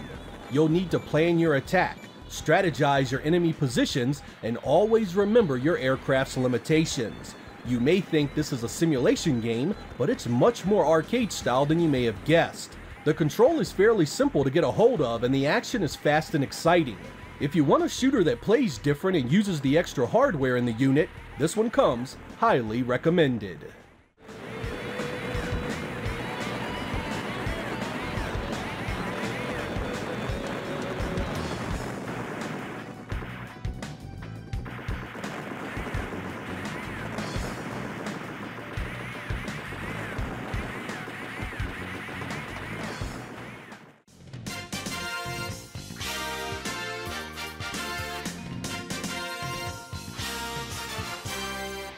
There are some great platformers on the Sega CD, and picking just one is tough. We've already talked about stuff like Earthworm Jim Special Edition and Mickey Mania, two games that could easily be in the running here. When I chose my runner-up though, it had to be The Beautiful World of Flink.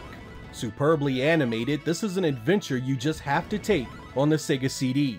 You guide Flink as he jumps, climbs, swims, and does battle with the evil minions of Wicked Wainwright. The land of Imagica needs its leaders back, and only you can free them. There are tons of levels and spells to discover as you unravel this gorgeous adventure.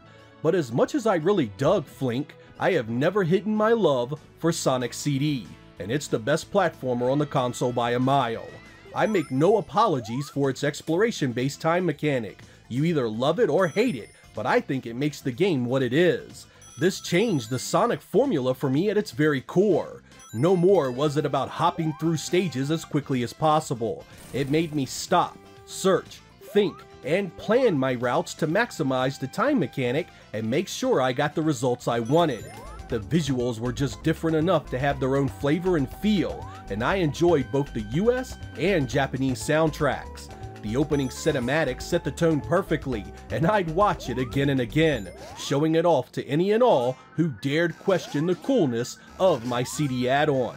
I never cared for the bonus stages, but everything else was a fantastic experience and a highlight of owning the platform.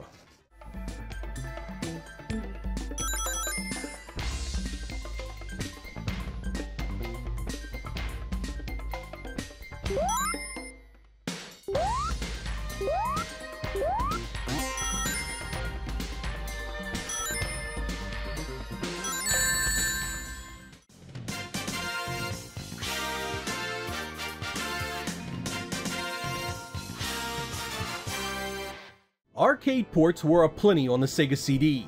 From the stuff Sega moved over from the Genesis to a number of Neo Geo conversions, there's a fair bit to look out for. I never thought they looked particularly good, but I still think the Lethal Enforcers games were incredibly fun on the Sega CD. Get 2 players together and you have arcade gold. It's grainy and the detail is pretty crappy, but the gameplay is what matters, and this is a gun game well worth playing. When it comes to the best, however, I gotta give it to Final Fight. The Sega CD did a very nice job porting the classic Capcom beat 'em up. The overall visual fidelity was solid, the new soundtrack was killer, and the gameplay was close enough to really enjoy it. Back in those days, arcade ports were essentially rebuilt games from the ground up, so there were always changes and differences that made them look and feel different. You'll feel those differences here, but I never considered them game-breaking or off-putting. The fact that this kept all 3 fighters and has both competitive and co-op gameplay was a huge bonus at the time. The Japanese version of this doesn't have the typical censorship of the female attire and the name of the boss character, Sodom. It's also a hell of a lot cheaper to collect.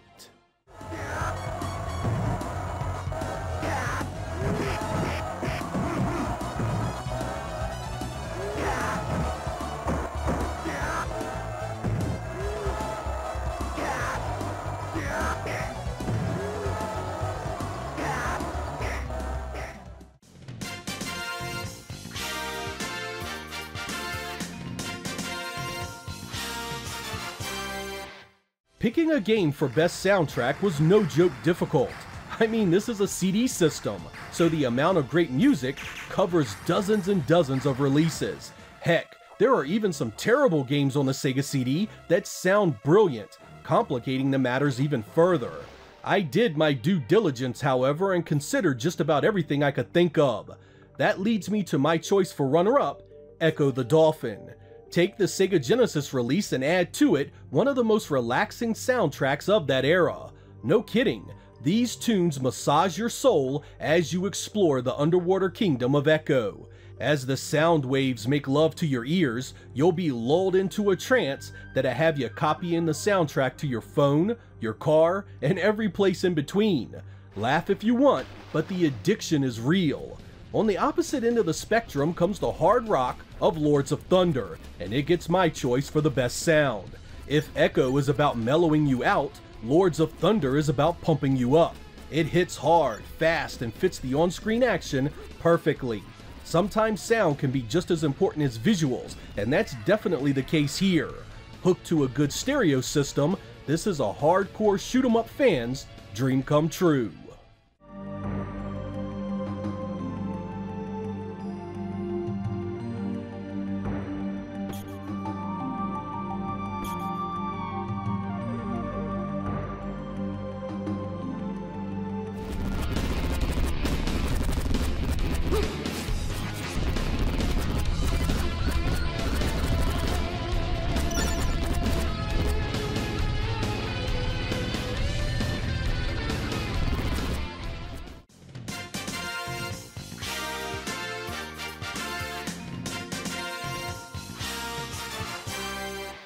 One of the big expectations I had for owning a Sega CD was that I would get some fantastic looking games.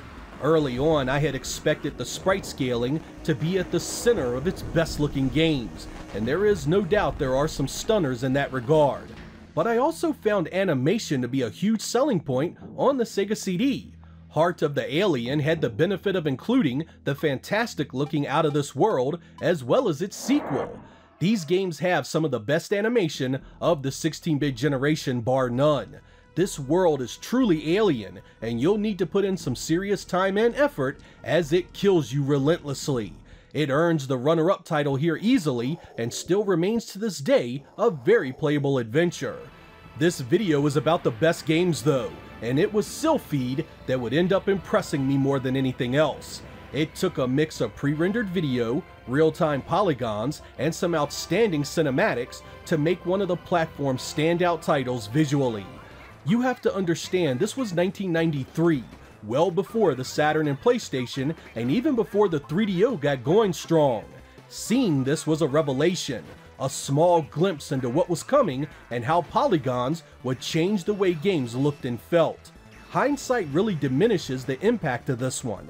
It's easy to look at this now and scoff at its video backgrounds, small polygon ships, and low-color cinematics, but at the time, there was so little like it. This is another one where I could just sit and watch the opening again and again. It looks so spectacular. Time may have lessened its impact, but I still consider this the best looking game on the platform. The Greason system, the central photon computer that integrates and controls the whole galaxy network on the mother planet, Earth, was network jacked by an unknown terrorist group. The leader of the terrorists solemnly introduced himself as Zakarte. The survivors of the Galaxy Union and the Colony Planet's fleet assembled all their forces to strike at Zakarte. 64 light years lay across their way to the solar system. After drastic restructuring and the addition of reinforcements to the tactical fighter spacecraft, the SA-77 Sylphide, their last resort, the remaining fleet began the counterattack. When looking back at the Sega CD, it's really easy to generalize an unfavorable summary of its market and library. Many people didn't play the unit while it was still available, and tend to form their opinions based on playing games years after the fact, or worse, base it on other people's opinions on the internet. I feel this does a real disservice to many of its games, mainly because many of them were incredibly impressive at the time of their release. It's easy to crap on full motion video games in hindsight, but at the time, stuff like Road Avenger was fun and new on a home console. The pretty polygons of today have rendered titles like Thunderstrike, Soulstar, and Sylphide less impressive in retrospect, but back then, they were stunning representations of what was possible with the Sega CD's technology. I guess what I'm saying is try to give this platform a real chance to impress you. It's 100% true that it should have been more than it was, but it's also true that what's there isn't all junk that isn't worth playing. Like many Sega products, the Sega CD was caught in between generations and was capable of some truly impressive games when it was harnessed properly. It may have been a commercial failure and a black mark on Sega's relationship with consumers, but it still had some interesting titles I'll never forget. I'm Sega Lord X, thank you guys for watching, and I will catch you next time.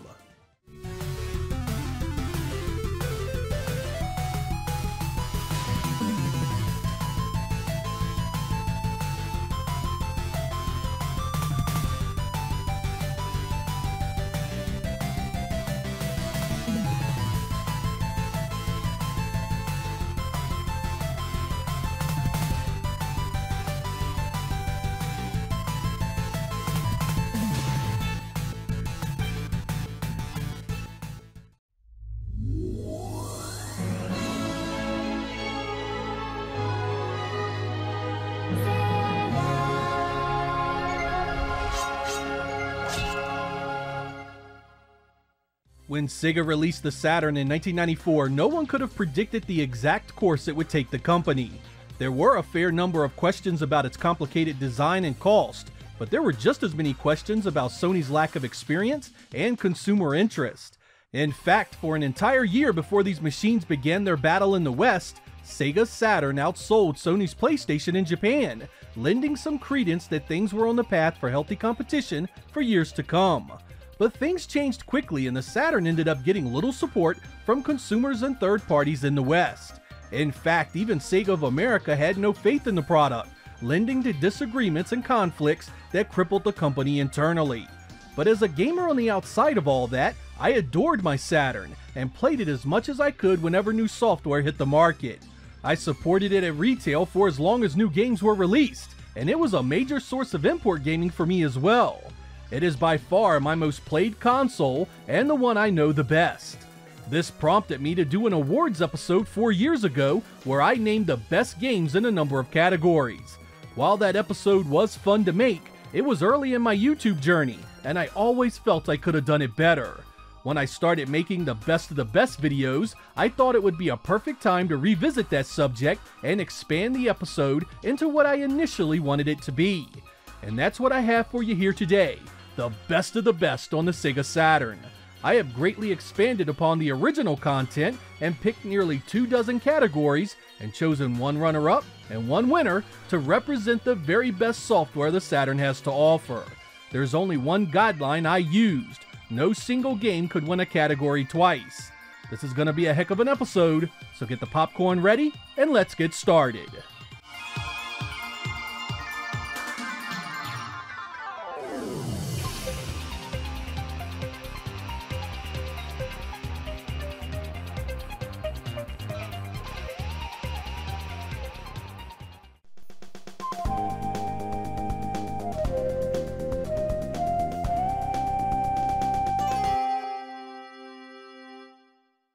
We begin our journey with the puzzle category. This genre was strong and had many entries that easily could have won. Our runner-up is the 1995 Sega-developed Baku Baku Animal. It was developed as an STV Titan arcade game before making its way home to Saturn, and I really enjoyed the concept. Basically, you match the animal to the food it eats. The more food you consume in a single move, the better you perform. There's single-player, multiplayer, and different difficulties to try out. There's even a story about you facing opponents to earn the right to become the kingdom's new zookeeper. It's a pretty good time. Our winner was made very much in the same mold as Baku Baku Animal, but instead of animals and food, you use Street Fighters and crystals. The 1996 Capcom release, Super Puzzle Fighter 2 Turbo, is our winner and the best puzzler on the Sega Saturn. Here you form colored crystals and then break them for score, and send damage to your opponent's side of the screen. The art has a super cute chibi look similar to Pocket Fighter, and it uses characters from Street Fighter and Darkstalkers. Like those games, the mechanics here are geared towards versus play, with the objective being to knock out your opponent by filling their screen up. It's crazy addictive and the presentation is top notch. I wish Capcom had updated this over the years with new modes and fighters. A modern 4-player online version would be something special.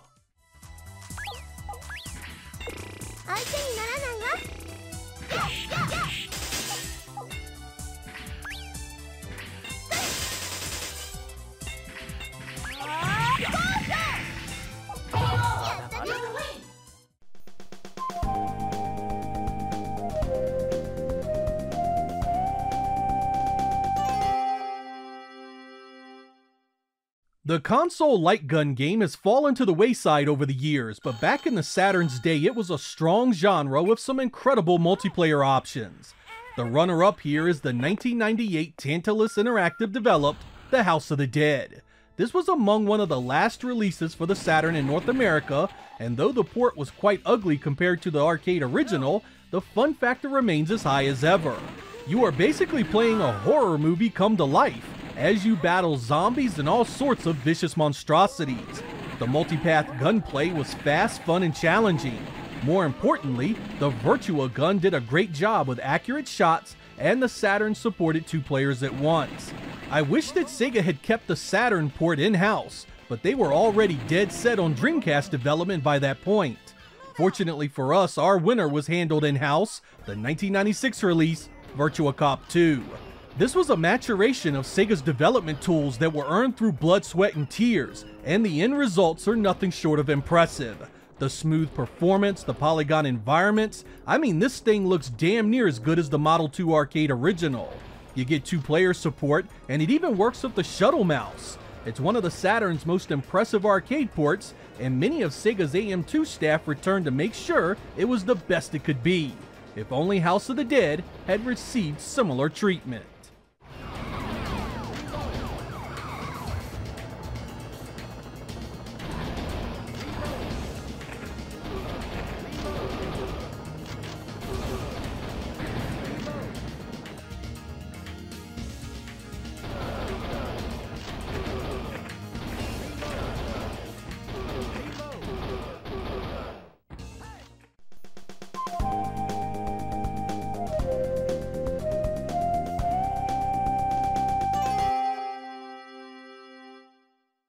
On the Genesis, Sega Sports meant the world to the platform's success, but on Saturn, it almost seemed like Sega's American arm just gave up right from the get-go. Fortunately, the Japanese side of things kept pumping out incredible games, and our runner-up is World Series Baseball. Whether it's the original 2 releases with 2-dimensional sprites, or the 98 version with polygons, this was a heck of a series that had great visuals and some of the best gameplay you could find in the genre. It was smooth, the flow of the game was really nice, and the presentation looked like something you would have gotten on television at the time. These were based on Sega's Greatest 9 releases in Japan, reskinned and using the MLB license. Sega had some solid hockey and soccer releases that generation, but none beat their baseball games. There was only one other release I consider better, and that's Decathlete, the high-resolution track and field title developed in-house by Sega. You get different athletes of varying stats battling each other in events like the 100-meter dash, javelin throw, and the long jump, 10 events in all. This isn't your normal crappy-looking Olympic game either. Harnessing the power of the Saturn's VDP2 chip, this gives us exquisitely detailed visuals that make it one of the best-looking games on the platform. It has 2-player competitive matches that make it a killer party option as well. It had a sequel called Winter Heat that was very much in the same mold, but with winter events, adding 4-player matches to the mix. It too was a winner.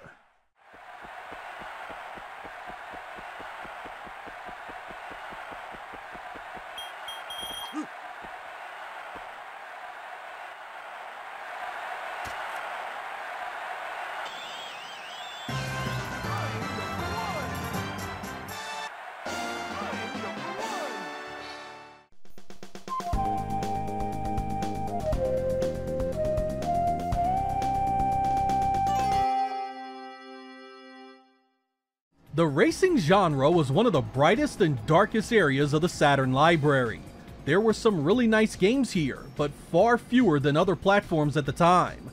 Fortunately, before the Saturn gave up the ghost in the West in 1998, we received an excellent port of Need for Speed, and it's my runner-up for best racing game on the Saturn.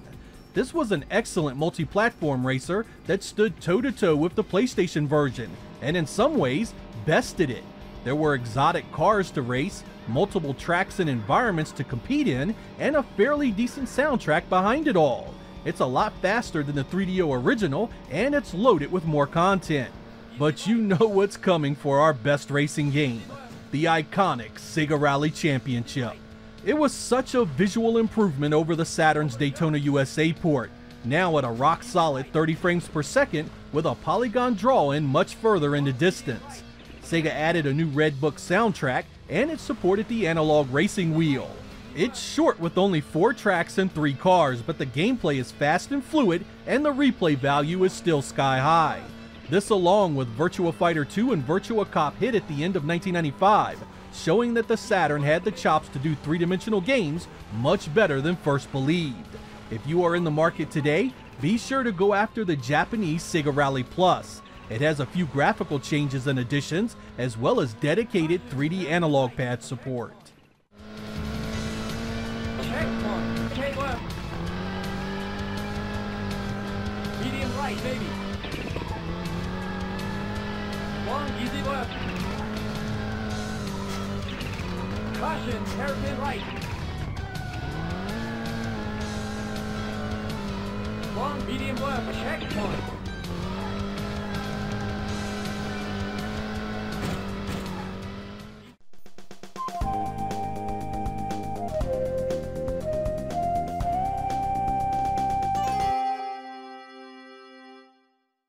The Best Adventure category can be a bit of a pain because of all the subgenres that fall under its umbrella. My runner-up itself could fall into a few different categories, but Dark Savior is quite the unique experience on the Saturn either way. Basically, it takes an isometric action platformer and melds it with a one-on-one fighter with a multipath story. If that sounds interesting to you, I really do recommend you give it a try. The 3D environments look great, it has a memorable soundtrack, and the replay value is off the charts thanks to the way the story can segment into multiple different endings. It has its issues to be sure, but I still consider it a Saturn must-play. When I think of the very best adventure on the Saturn though, is there anything better than The Legend of Oasis? The overhead 2-dimensional visuals are stunning. The gameplay and design are tried and true continuations of the 16-bit Beyond Oasis.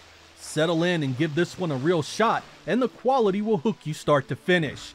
It has a very Zelda-ish feel to it, where dungeons have special items that must be scored to help you on your journey. Sega really should have kept this series going and evolved it over the years. A 3D continuation on the Dreamcast would have been outstanding.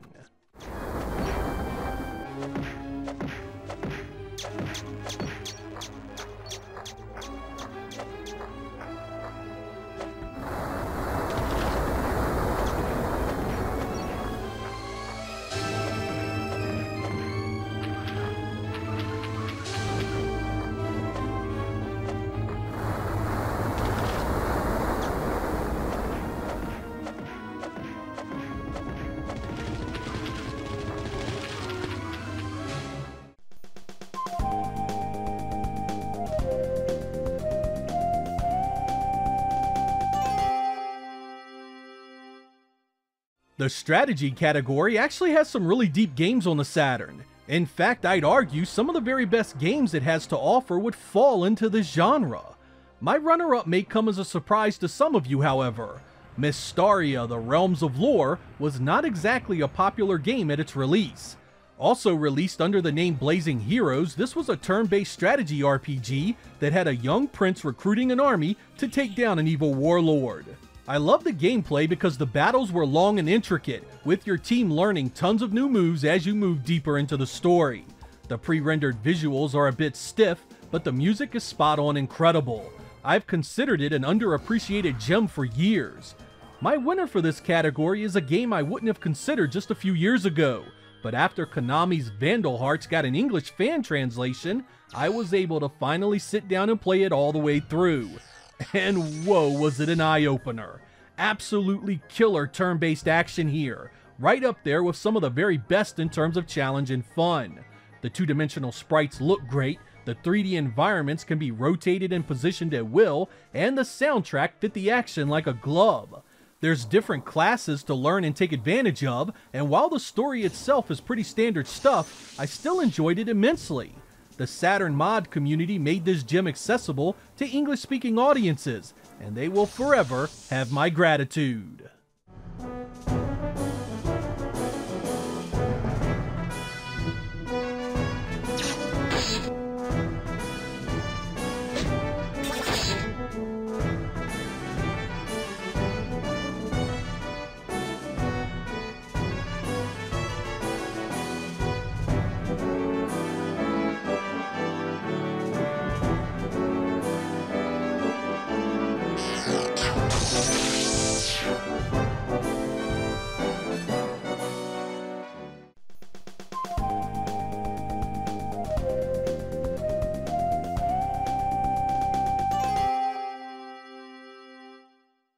The Saturn had some very nice RPGs, many of which stayed locked in Japan without any sort of translation elsewhere.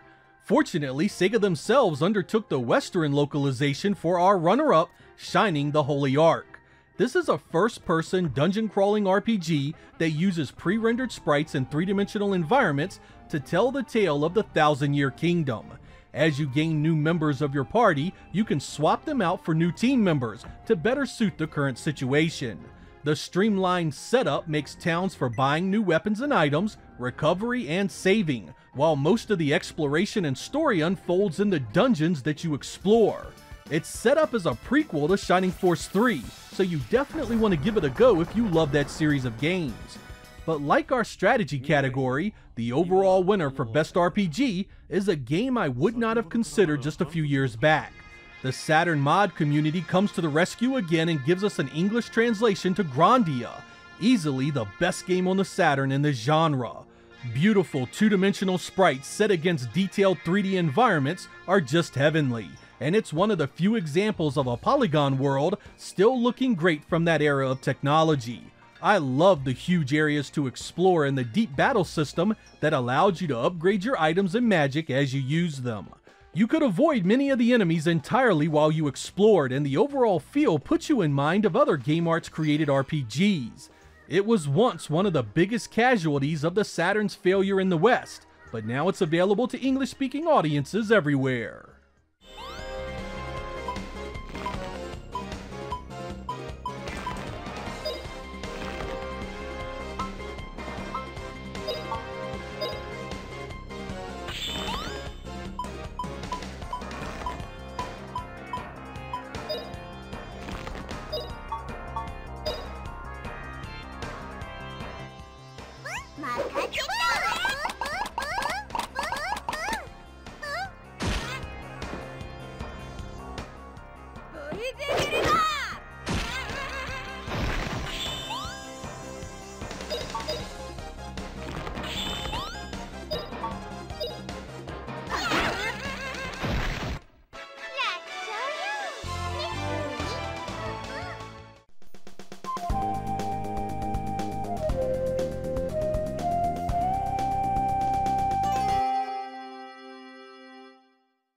There are so many fighting games on the Saturn that I decided to break them down into two categories, 2D and 3D.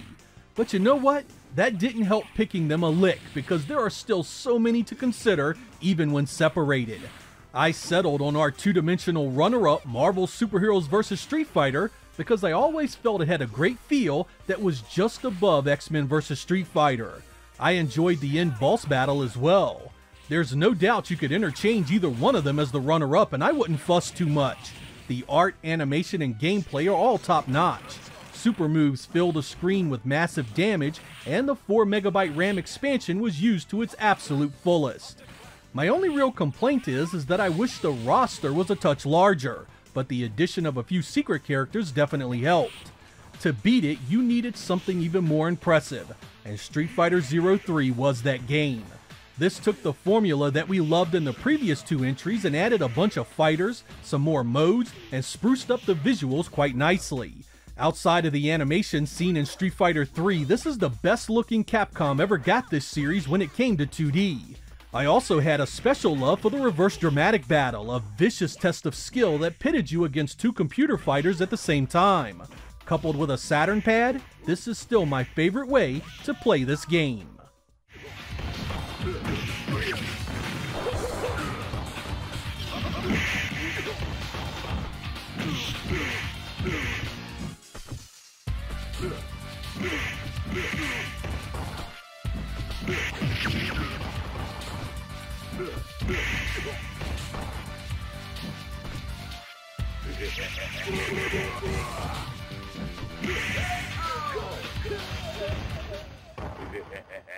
You win!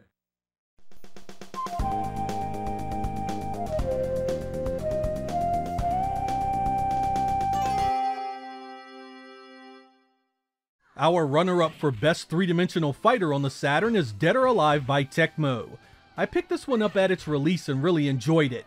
The counter system set it apart from Virtua Fighter 2, and the high-res visuals were just as nice. Of course, many people look at it today and remember the women with large bouncing breasts, but it's so much more than that. So much more that the series continues to this very day. But no 3D fighter on the Saturn had what our winner had, pure Sega magic. Fighters Mega Mix was the game that should have launched with the Saturn, a great mix of fighters from multiple Sega universes. There's a bunch of content to unlock, lighthearted additions like playable cars, and it has a great soundtrack from multiple Sega series as well. AM2 mixed in some of the gameplay from Virtua Fighter 3 to keep things fresh, while adding in Fighting Viper's rules, a potent combination that Sega should have kept improving on by making this a series. It lacks the high-res look of Virtua Fighter 2, but the rest is so good you won't care at all. It's the deepest 3-dimensional fighter on the Saturn, and easily one of the best fighting games that entire generation.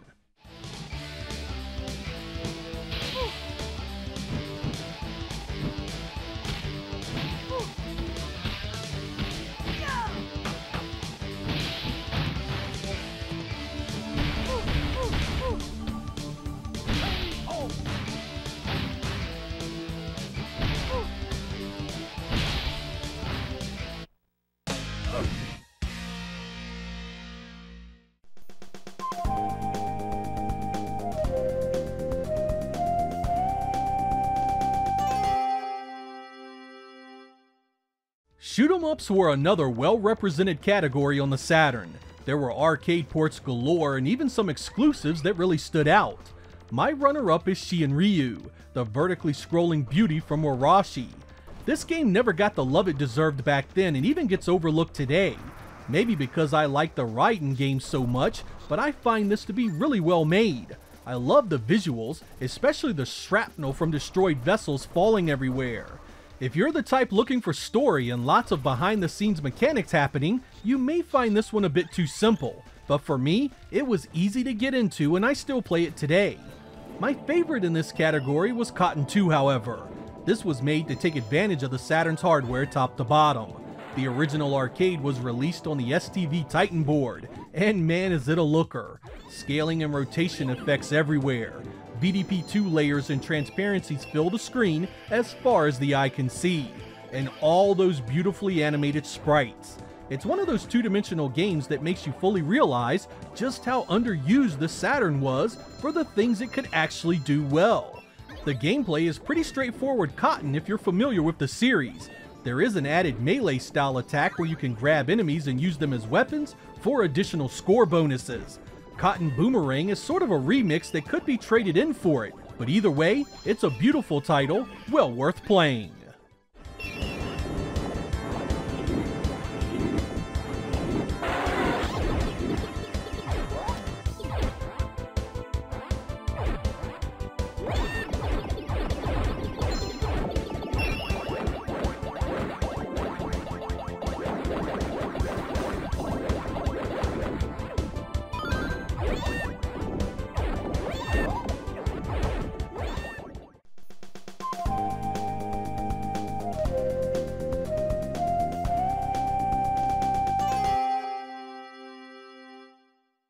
Unfortunately, the beat-em-up genre saw a steep loss in popularity around this time.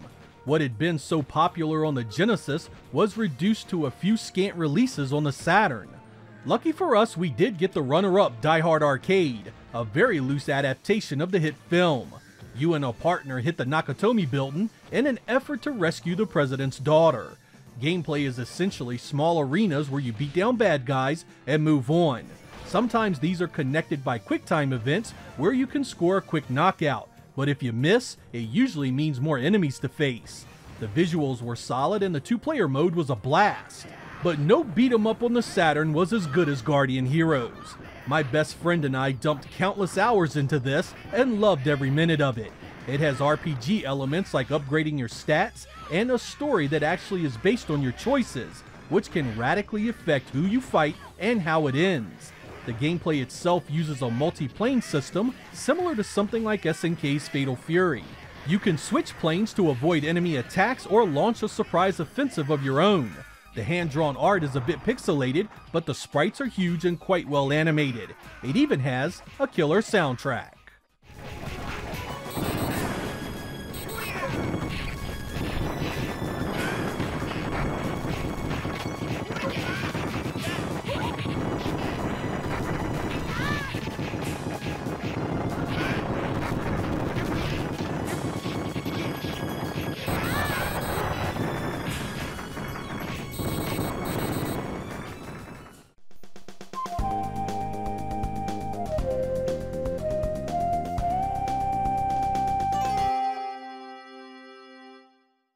Like beat-em-ups, the run-and-gun genre saw something of a falling off during the 32-bit generation. They were still there, but they took a backseat to all the new Polygon titles coming out. Our runner-up gets the nod, not just because it was a good game, but also because it stood out so much in the Saturn library. Metal Slug was essentially Contra for a new era of gaming. It gave us unbelievable animation, detail, and a two-player mode that never got old. It uses the 1 MB RAM expansion to minimize load times and keep much of what made the Neo Geo original so special. The winner would have to do a lot to best it, but Assault Suit Linos 2 gets the nod as my best run-and-gun winner. This is a sequel to the Genesis game Target Earth, a mech-based run-and-gun that has you flying, boosting, and battling tons of enemies and massive bosses. It was only released in Japan and it badly needs an English translation, but even in its original Japanese language, it's a hell of a game. There are tons of weapons, the action scales in and out across huge battlefields, and the action rarely if ever slows down. The only knock I can give it is that it lacks a two-player mode, but even so, it's so incredibly unique on Saturn, you still gotta play it. If you enjoyed Cybernator or Metal Warriors, this is the game for you.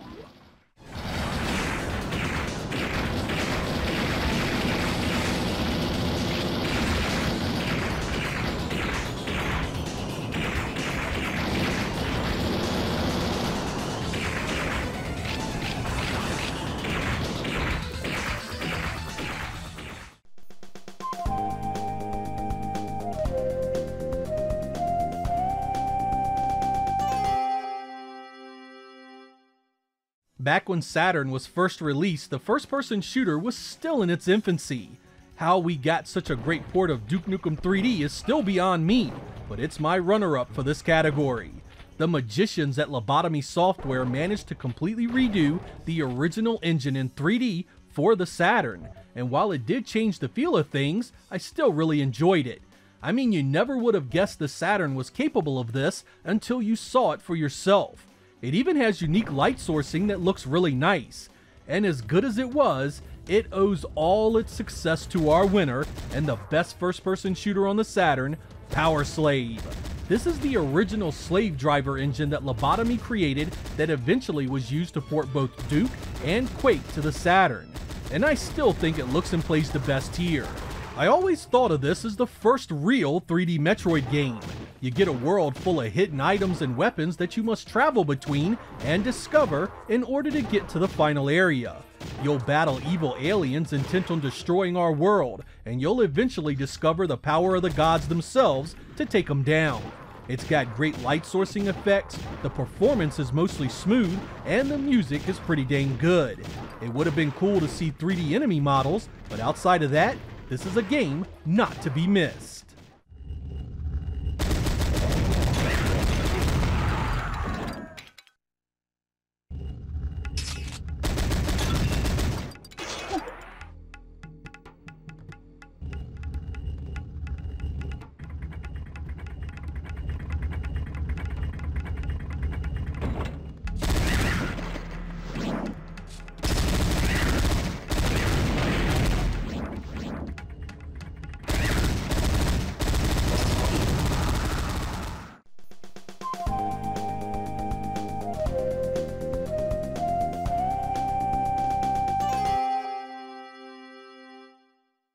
The best exclusive was another tough one. The Saturn had a fair number of titles released only for it that generation, and I needed two of the best.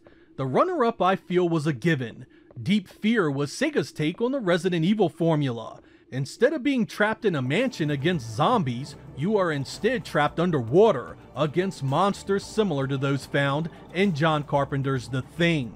It uses two-dimensional backdrops and polygon characters to paint its claustrophobic world. The gameplay actually has a number of cool mechanics that make it a bit more impressive than the original Resident Evil experience. You can move with your gun drawn, and you must worry about oxygen deprivation. It even has the crappy voice acting to keep you in the B-movie vibe. Our winner is something special though.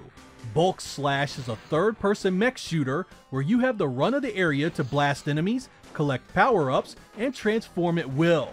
It really did show the Saturn could do a fully 3D polygon world that could be explored and fought in with great success. I love the battle options here. You can assault your enemies from the sky, transform and attack on foot, and even boost into melee range with your sword.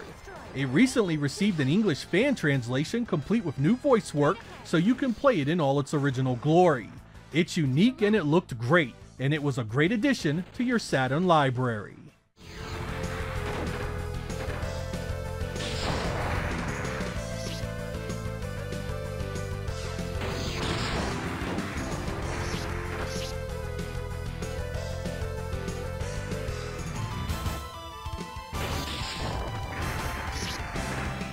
To the right.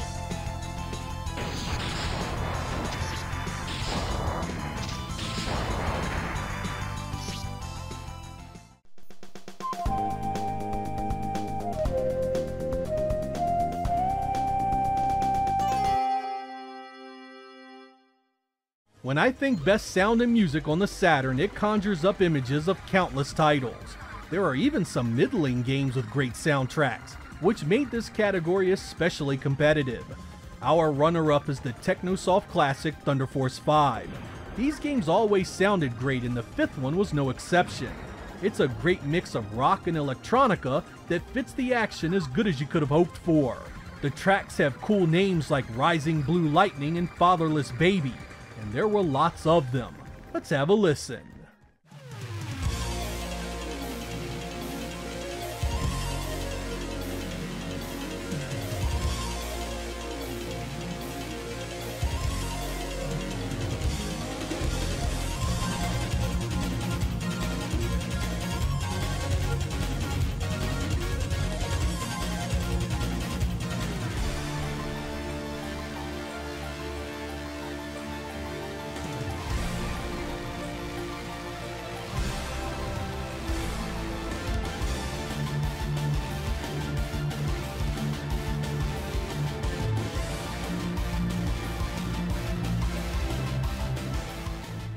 Our winner of the Best Music category is Panzer Dragoon. This was a magical group of tracks that were just as important as the graphics and gameplay. The first time I heard it, I just sat in stunned amazement at how it played with your emotions and made you feel part of that journey. I have a few examples, so let's see if you agree.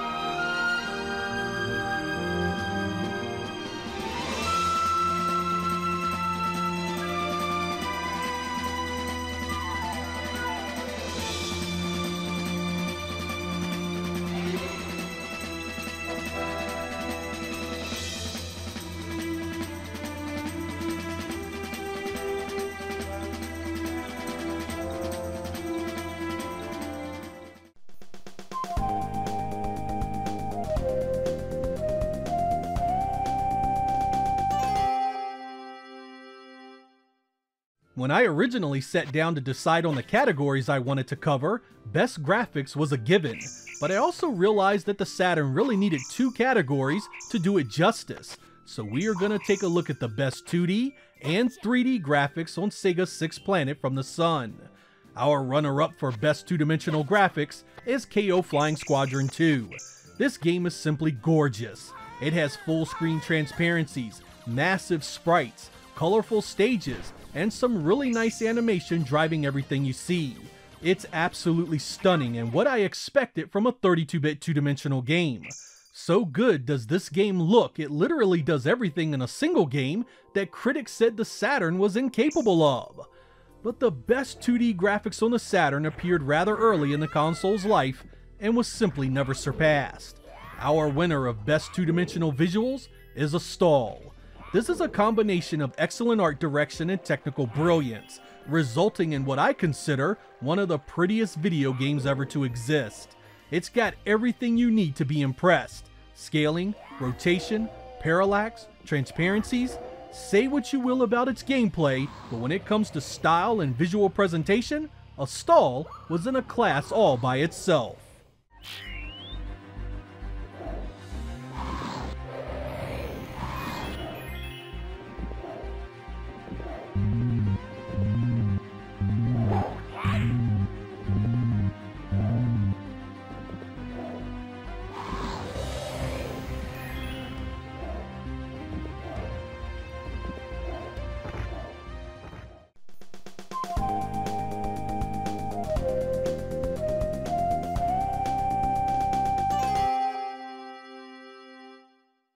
The category of Best 3-Dimensional Graphics on the Saturn wasn't that hard at all because few companies outside of Sega themselves knew how to harness the machine properly.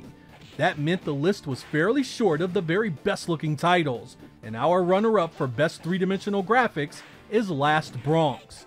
Imagine for a moment a fighting game that looks as nice as Virtua Fighter 2, but uses VDP2 for a very convincing effect to create 3-dimensional looking backgrounds. It's a great combination that elevates Last Bronx above the likes of other excellent 3D fighters like Dead or Alive and Fighting Vipers. But our best looking game in the 3-dimensional graphics category is Panzer Dragoon 2. This was one of the first times I realized the Saturn could do 3D games on a level that went well beyond my understanding of the hardware. When you combined what this machine could do with its polygons, sprites, and backgrounds, the results could be something truly exciting. And man, was Panzer II a beauty. I still remember the incredible feeling of scale as I ran through the giant cliffs of Stage 2. I remember that first flight as you jumped from a cliff and glided down to the desert below. And who could forget that boss encounter at the underground lake or the assault on a massive ship in the clouds high above the land? The sensation of flight, the design of the enemies and bosses, it all was so well done. It was so cohesive that it brought this world to life in a way few 32-bit titles were capable of, and you could only play it on the Saturn.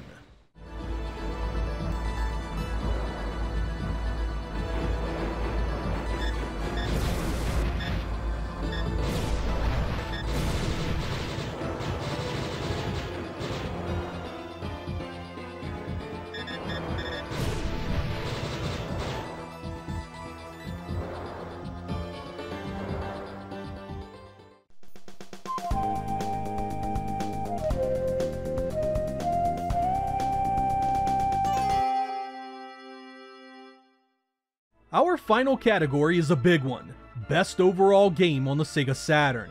No doubt this one is going to be different for pretty much every one of you, but for me, our runner-up is Shining Force 3. What some of you may not know is that this was actually split into 3 episodes. Unfortunately, the West only got the first one translated to English, so most of us missed the complete story for years. Thankfully, the Saturn community comes to the rescue yet again, and now we have access to all 3 in English. It tells the tale of a war breaking out and the nefarious forces behind it. Each story connects and is told from different viewpoints as you unravel the mysteries behind it all. The gameplay is turn-based strategy. Long battles against many enemies is the order of the day, and it has the sound and visuals to make it work on a level that I would put up against the best on any other platform at the time. It was an epic story that needed 3 CDs to get it all done, and is point blank some of the finest work Sega ever produced. It's absolutely criminal it's never been reissued. That leaves our winner of Best Overall Game on the Saturn as Dragon Force. It's hard to pin a genre on Dragon Force. It's part RPG, part strategy, and part simulator, but even then it doesn't quite describe exactly what this game is. At first it seems incredibly complicated, but it's anything but. It's so incredibly simple. Form an army, attack castles, and that's pretty much it. The actual battles play out as armies clashing on the field, but the only control you have is over your formation commands and your general special attacks. But it's here where Dragon Force shines. What seems at first to be minimal control actually hides a deep and well put together battle system. Your formations mean everything because your troops will meet other armies that have tactical advantages over you. That means your strategies and special attacks will need to be on point to turn the tide. There are also numerous leaders to choose from at the start, with different characters, resources, and different places on the map. This adds to the challenge incredibly. But the most important part is that you control everything. You want to run roughshod over the AI and conquer the map in no time? Load up with dragon troops, and that's possible. Want to challenge yourself and make every battle a satisfying tactical victory? Choose a weaker troop type and play it that way. It's all up to you. On top of the great gameplay, Dragon Force also has a nice soundtrack and some pretty incredible two-dimensional visuals.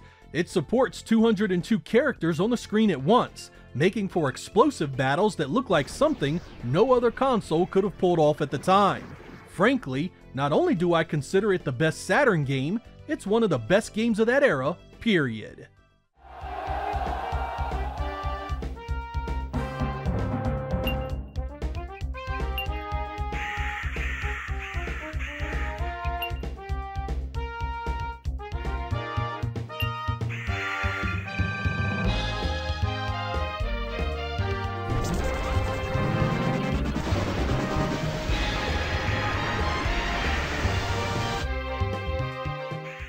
There we go, the best of the best on the Sega Saturn.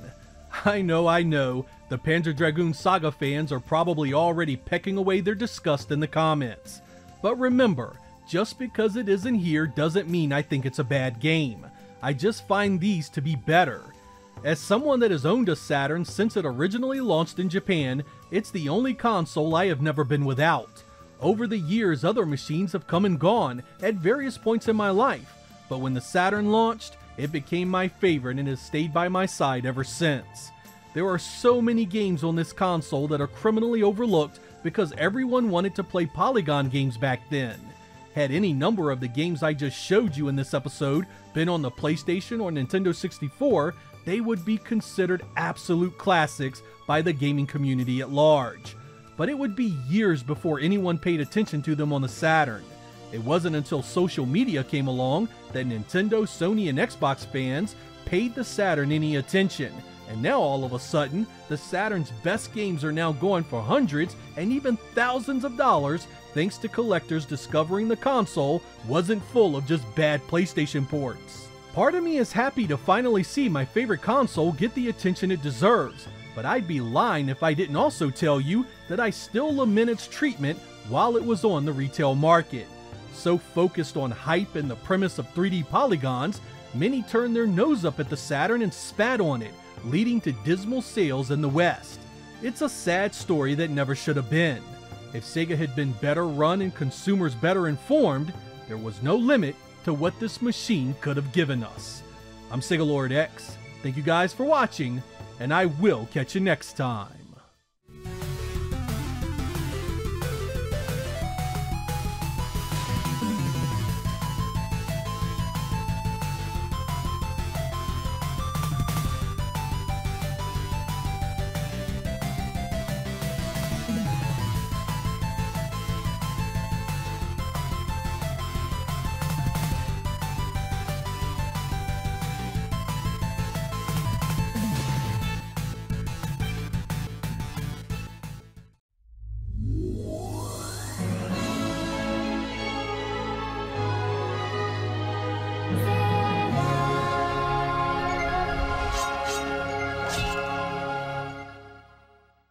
You read the title right, my friends. You are about to see the very best of the Sega Dreamcast, at least according to old Sega Lord X here. We are breaking down the library into categories and then naming one runner-up and one winner for each one. I'm skipping all the honorable mentions and sticking directly with what I consider to be the cream of the crop. We have over a dozen categories to go over, so let's get started.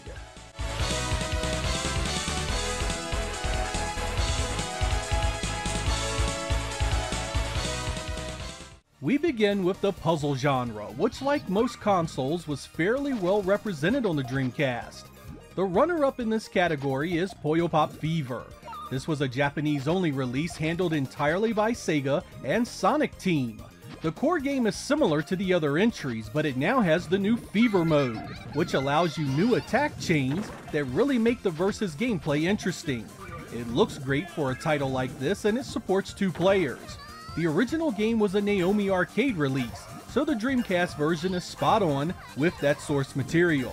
It did make its way west for numerous other consoles, including handhelds like the Nintendo DS. But this category just wouldn't be properly represented on a Sega console without Columns in the top spot.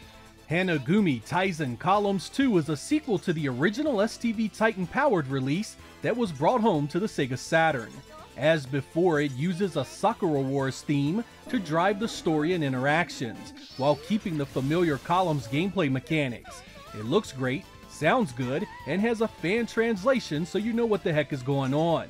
Aside from the story mode, you can also play a competitive 2-player option and a more traditional arcade-style endless mode. I highly recommend you give it a look if you enjoy this game world. There are multiple characters to choose from, and the replay value is quite a bit improved over the standard Columns experience.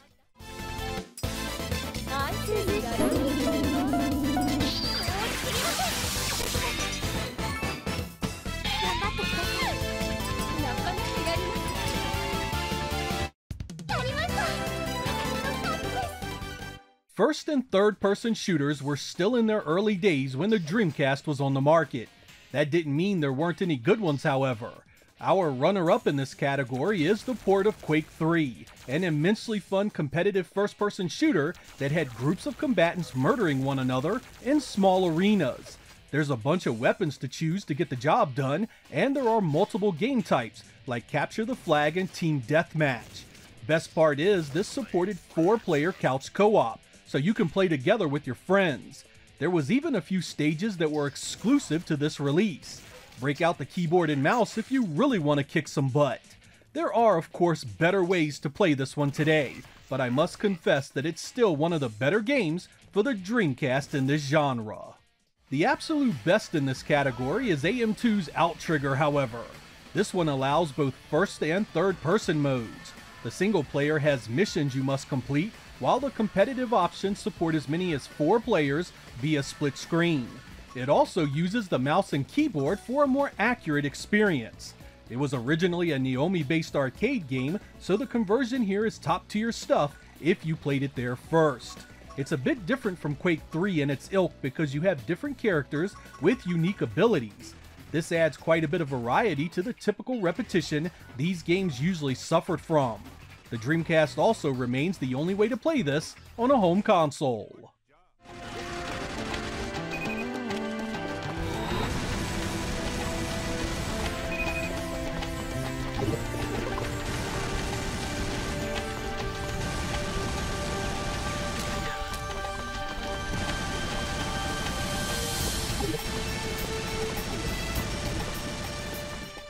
In this category, we are looking for the very best racing game on the Dreamcast. The platform was not weak in this genre, so this was a tough one. Based on its raw fun factor, I have to go with Hydro Thunder as my runner-up. Released on the launch day 9/9/99, this was a port of the classic Midway arcade title. You'll find no realism here. It's full of nitros, massive jumps, and completely fantastical courses. You won't care at all because the gameplay is a pure joy to behold. It's even better with 2 players. At its original release, this was the best way to play this game. It looked and ran so much better than the other console options, and it still looks great today. When I think of the best Dreamcast racer though, I have to go with Metropolis Street Racer by Bizarre Creations. Lots of real-world cars and locations here, on top of graphics and sound that were just incredible in its day. Its gameplay is built on the Kudos system, which is basically a reward for driving well and completing challenges. Tracks can be raced at different times of the day, and the replay system is absolutely beautiful. There's a lot of great racers on the Dreamcast, but this is the total package and a game that everyone needs to play.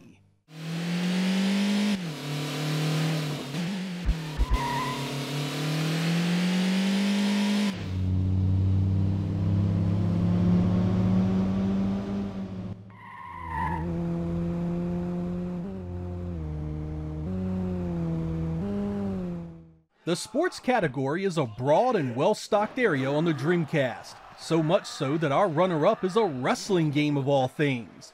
Released in June of 1999, Giant Graham 2000, All Japan Pro Wrestling 2 is easily the best wrestling game on the Dreamcast. It looks great, has a killer roster of legendary grapplers, and the gameplay is deep and varied. It was a port of the Naomi-powered arcade version and then ported by WoW Entertainment to the Dreamcast. Even if you don't follow classic Japanese wrestling, you'll still recognize the likes of Big Van Vader and Stan Hansen. Not to mention there are some Virtua Fighter guys in there as well. Part 3 to this series is also fantastic. But our winner in this category is the juggernaut that was NFL 2K2. This series was Sega's big sports redemption story after its abysmal treatment of the Saturn. Visual Concepts developed a fantastic follow-up to its previous 2K games, nailing the presentation, commentary, visuals, and gameplay. This series took NFL football on a Sega platform from a joke to a franchise that gave the Madden games all they could handle. 2K Sports also did decent basketball titles, but when it came to the top of the line, this one sits all alone on a mountain of greatness. 28. You can't get by it! No way, baby! Right down left!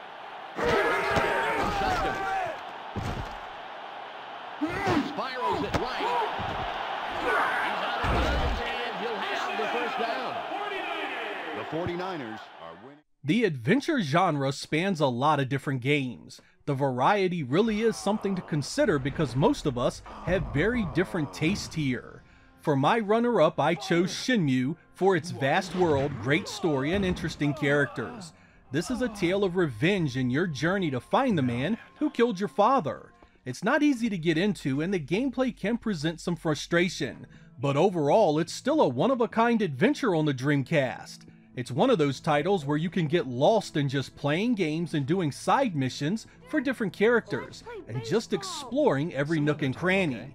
The second one is a better game, but this one is fully in English and is a mandatory starting point to this fantastic journey. When it comes to the best of the adventure genre though, Code Veronica is in a league of its own.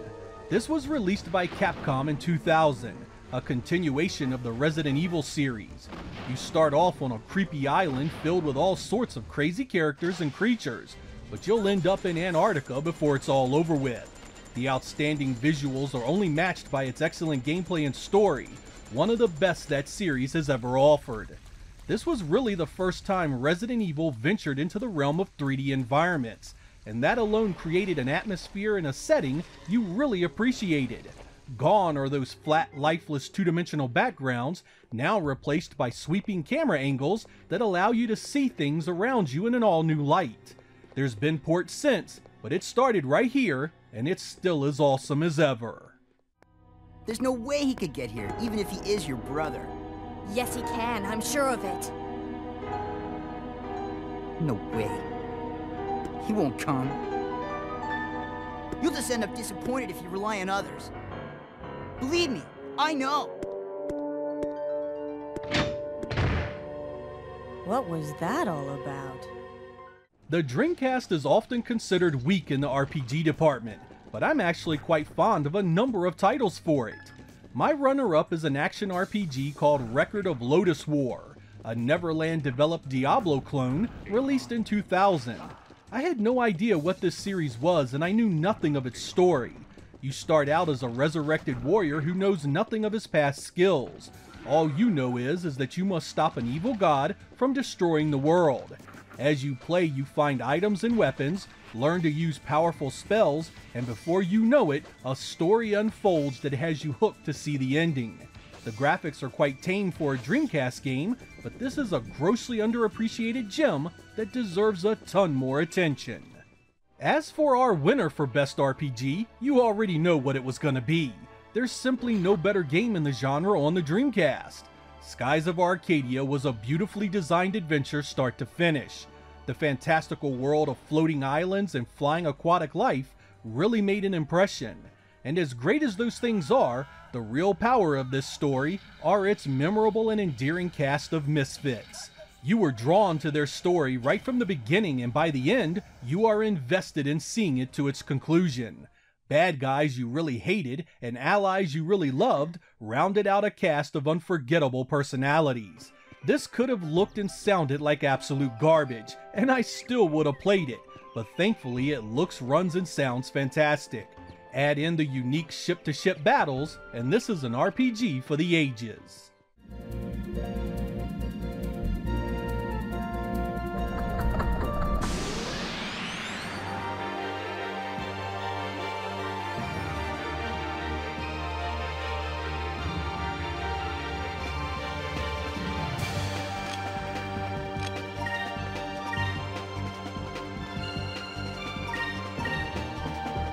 Moons, give me strength.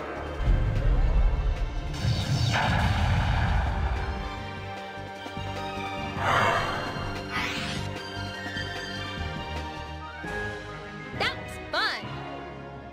This one is a big one, the fighting game genre. If there's one thing the Dreamcast had a lot of, it was fighting games.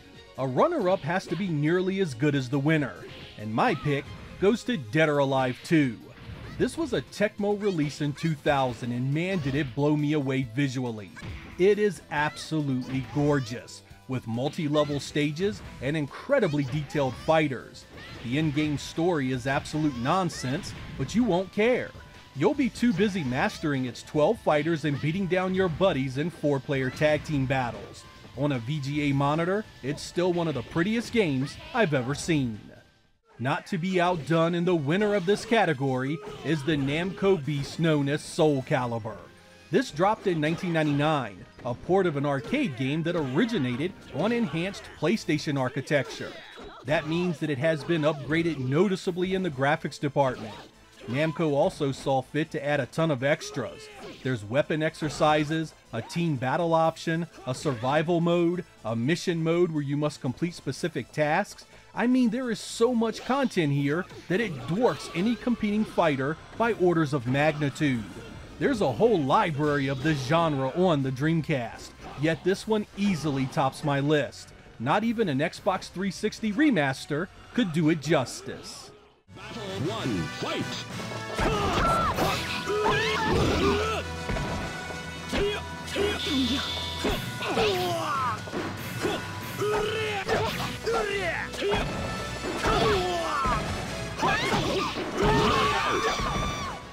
The shoot-'em-up genre is a difficult one on the Dreamcast. There are a bunch both before and after the death of the platform. I was also slowing down on these types of games because of work and family, but I still played all that I could, and my second favorite of the bunch was 2005's Under Defeat. This is a great looking shooter with gameplay that takes some getting used to, but is solid once you do. The gameplay works where you can rotate your weapon fire to concentrate on specific areas of the screen. It also has some of the biggest and best explosions of any game on the platform. If you enjoyed the likes of Zero Gunner 2, give this one a shot. That leaves the best shoot 'em up on the Dreamcast as 2003's Border Down. What made this game for me was the specialized death mechanic. Essentially, there are 3 different versions of each stage. Your performance determines which one you play. Die, and you border down to the next route. Die again, and you go down one more. Die again, and that's your ass. It makes for a unique run because some of the routes are easier than others. It's also a really nice looking game with polygon backgrounds and cinematic transitions. There's a lot here to enjoy, and there's nothing else quite like it.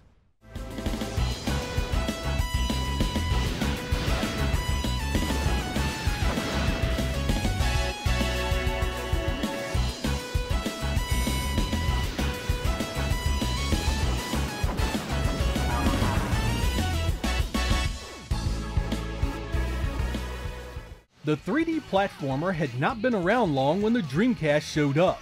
I was always fond of the genre, especially after my admiration for Mario 64. I was so excited to see Sonic show up in 3D, especially after the debacle that played out on the Saturn. But as much fun as I had with Sonic Adventure, my runner-up has to be the sequel, Sonic Adventure 2. It showed up shortly after Sega exited the hardware market, a bittersweet release, and the very last time we'd see the little blue blur on a Sega-made console. But it was a blast beginning to end. The graphics were better, the gameplay was tighter, and there was more to see and do. It had some issues, but like the first, I still enjoyed it thoroughly. And with that said, Rayman 2 was still the better game. As far as early 3D platformers go, this was a masterclass in how to do it. From the control to the game world itself, Rayman 2 was an exquisite adventure that looked phenomenal on Sega's final platform. The setup is as you'd expect. You start out collecting things, gaining abilities, and then opening more of the game world. But the core gameplay just feels so well done that even now in 2022, it's every bit as playable. You could get this on multiple platforms back in the day, but I always felt the Dreamcast was the better looking release. There's even 4-player minigames for those of you with little ones. It still amazes me that this was Rayman's first 3-dimensional outing, after only one 2-dimensional effort a few years prior. It radiates quality of a much more mature series.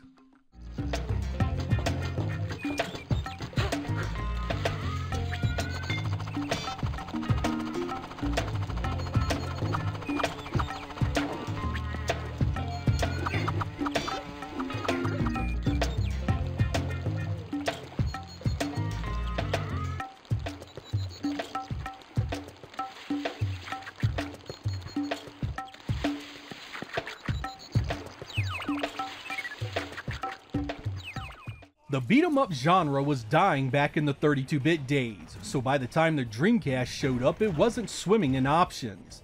Our runner-up is Sword of the Berserk Guts and Rage. It's based on a popular Japanese comic series and features a massive narrative and some pretty intense action. It looks good, has multiple ways to attack, and has power-ups for more damage and carnage. Not being a fan of the source material meant I grew tired of the cinematics, but the action is so well done, I still enjoyed this one from time to time. The only thing holding it back from the winning position here is the lack of a 2-player mode, a cardinal sin for this genre of game. That leaves our best pick as Sega's Dynamite Cop, a sequel to Die Hard Arcade and very similar in structure. This time it's a cruise ship you are battling terrorists on and saving the president's daughter. The original was actually a Model 2 based arcade game, so the Dreamcast didn't have much trouble doing the same level of graphics and sound. Again, you will do battle in small arenas with crazy over-the-top weapons and enemies. Back are the 2-player mode and the QuickTime events, though I feel Sega could have added more content to this release for the home market. Still, it was a fun time and a great throwback to the Saturn entry. If you haven't had the pleasure, look up Asian Dynamite and give it a go to complete the trilogy.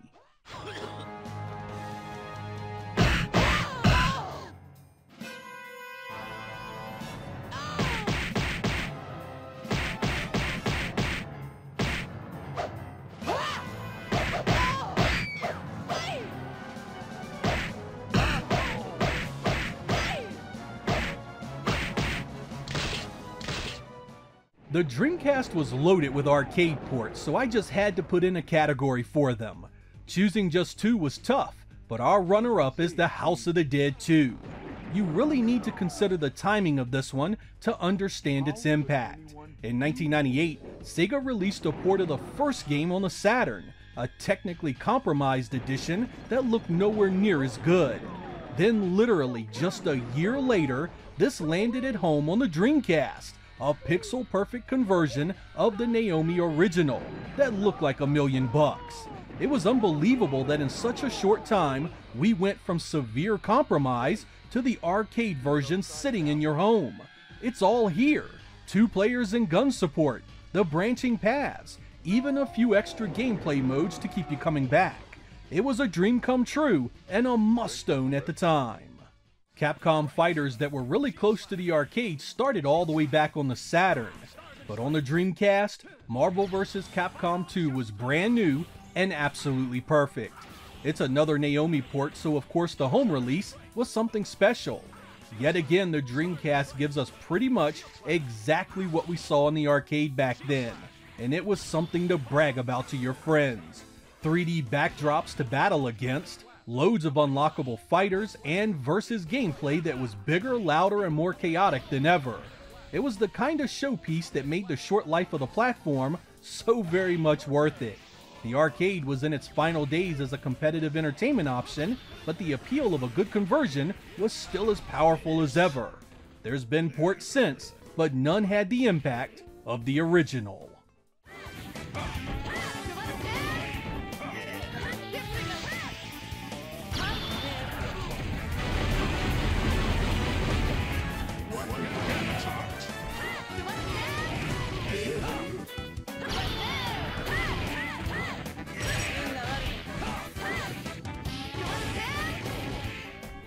For better or worse, the Dreamcast was loaded with ports from other consoles. Many were dreadful and a complete waste of time, but our runner-up was a true upgrade. Spider-Man was a port of the PlayStation original, which itself was a damn good action game.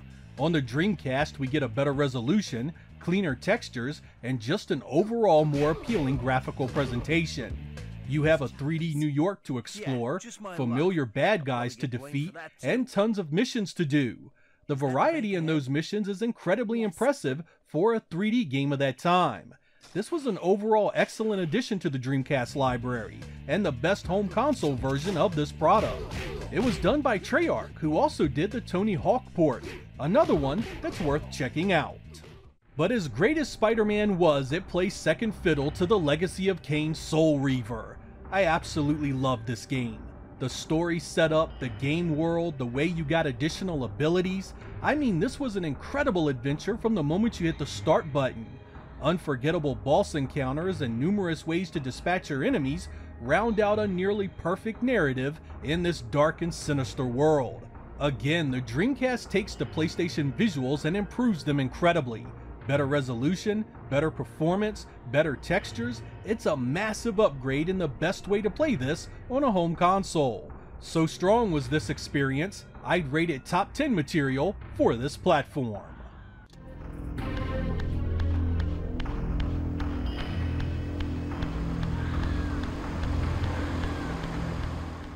The best sound category is an interesting one for this era.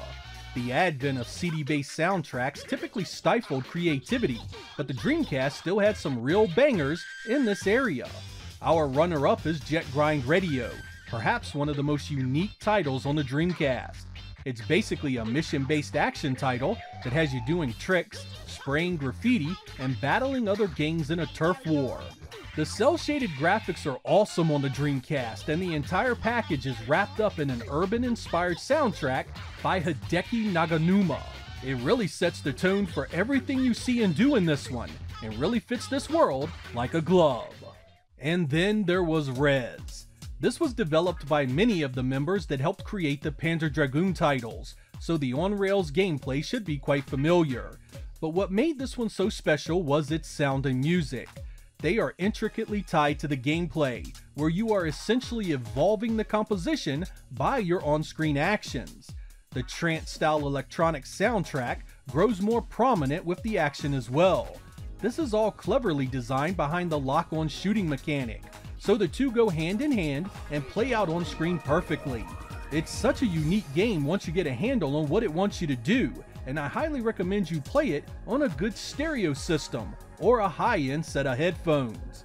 There's many versions of this today, but it started right here on the old Dreamcast.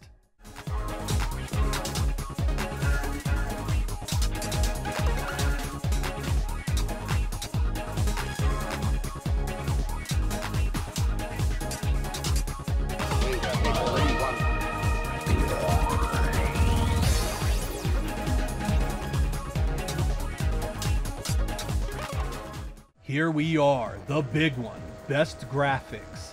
This is not a cut and dry category, as there are many games on this platform that could be here, a number of them in this very episode. The runner-up, Test Drive Le Mans, really stands out as a technical marvel. Not only do you get some really nice looking car models, but up to 24 of them can be on the track at once. The draw distance is superb, the tracks themselves look great, and the performance is pretty solid the entire time. There's even 4-player split screen here. The gameplay itself is a bit of an acquired taste, but I always love sitting back to a replay and really seeing this beautiful engine in all its glory. The developers at Infogram Melbourne House claim this pushes the Dreamcast to its limit at 5 million polygons a second. I don't know how accurate that statement is, but it sure does look good. Picking the winner here broke me down to almost doing co-winners. I mean, there are some awesome looking games on the Dreamcast, and picking a single title is extremely difficult. And with that, I give you Shenmue 2. This is such an improvement over the first in nearly every way, and yet it still looks great for a machine released all the way back in 1998. The world is huge and alive. There's so much happening and so many things to see. The background details are really well done also. You see the larger city in the distance as you explore. The buildings around you have such distinct architecture. The Dreamcast really did an excellent job with this world, and you rarely feel closed in or locked to small areas. It does chug a bit at times, but it's a small price to pay for this level of detail. Story-wise, Ryo has followed his nemesis Lan Di to Hong Kong, and is now looking for help from one of his father's old friends. You find out your father had more secrets than you knew, and the motivations behind his murder. It's a shame this one never was released in the United States on Sega hardware, because on the Dreamcast, it's one great looking game.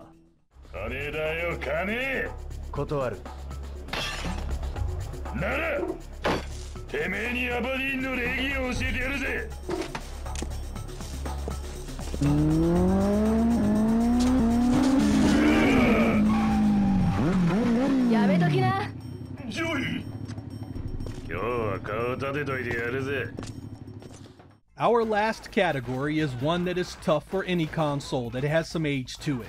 True exclusives aren't a common thing, especially great ones, and our runner-up is Sega's very own Confidential Mission. This was a light gun shooter that first appeared on the Naomi and then ported to the Dreamcast. It has received no other version since, and remains a very fun game to play to this day. It's essentially Virtua Cop with terrorists and government agencies out to stop them. The bad guys have stolen a spy satellite, and it's your job to get it back. It's filled with over-the-top characters, chase scenes, and enemies that pop out like cockroaches. There's branching paths, 2-player co-op, and different weapons and items you can use.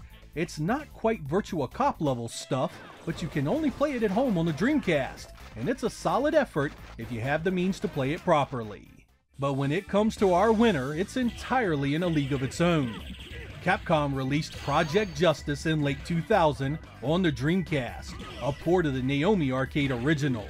This is a sequel to rival schools united by fate, and builds upon that game's tag team system by adding 3-on-3 matchups. That allowed for some pretty crazy moves and combos, not to mention a visual presentation that went well beyond what the PlayStation original was capable of.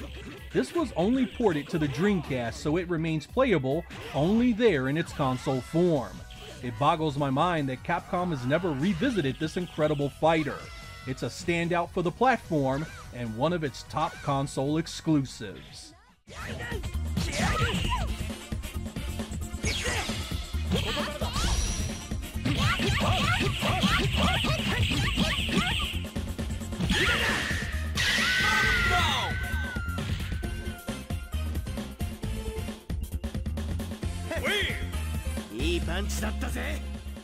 And that about ends our best of the best picks for Sega's final game system. Despite how you feel about my choices, the one thing you cannot argue is that the library of this great console was absolutely loaded with top-notch offerings. In just a few years' time, the Dreamcast accumulated hundreds of titles, many of which did it proud, and kept the early adopters glued to their TVs until Sega and its third parties stopped releasing software. I'd love to hear what you guys would have chosen for these categories, and if I get enough responses, I might even do a viewer edition of this very topic. If you enjoyed this format, sound off in the comments and we'll do this again for Sega's other hardware. I'm sure many of you would get a kick out of seeing my picks for the likes of the Master System and Genesis. If you are in the group that hasn't played any of these titles, be sure to check them out. Not only were they great 20 years ago, but they hold up extremely well today. I'm Sega Lord X, thank you guys for watching, and I will catch you next time.